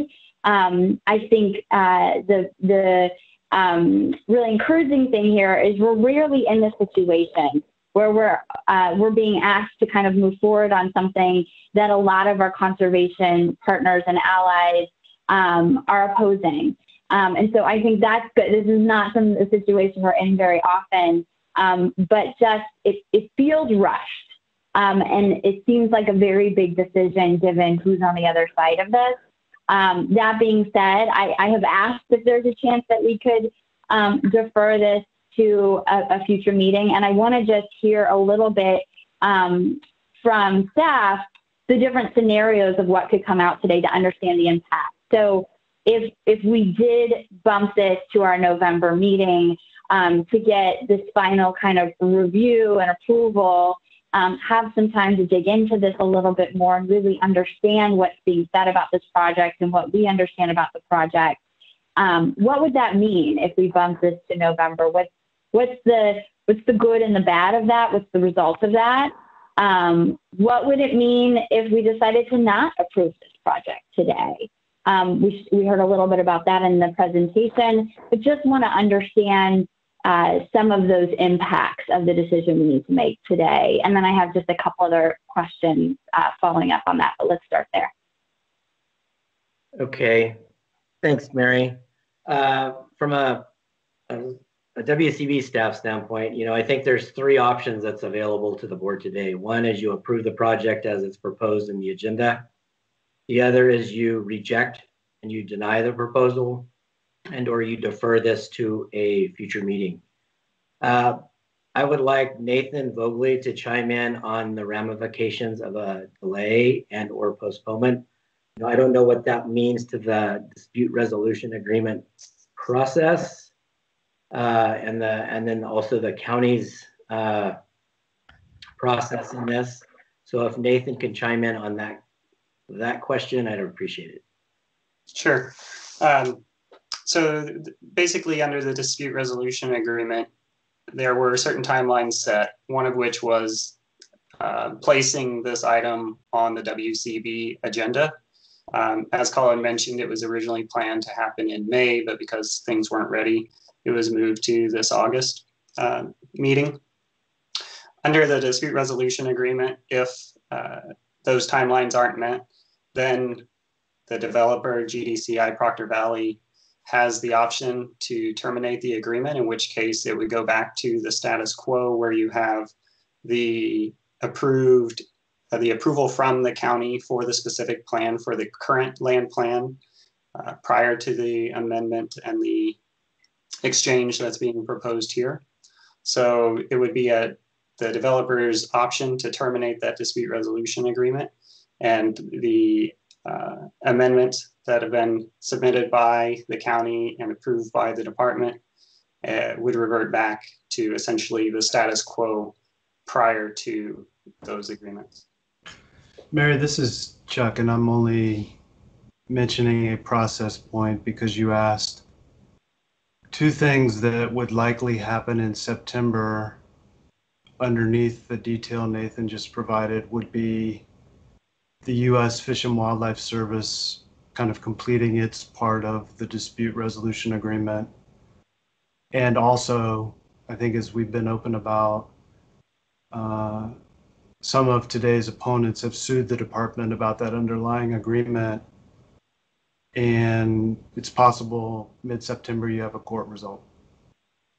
So if you talk about postponement, you then end up talking about, when, how long, that kind of thing.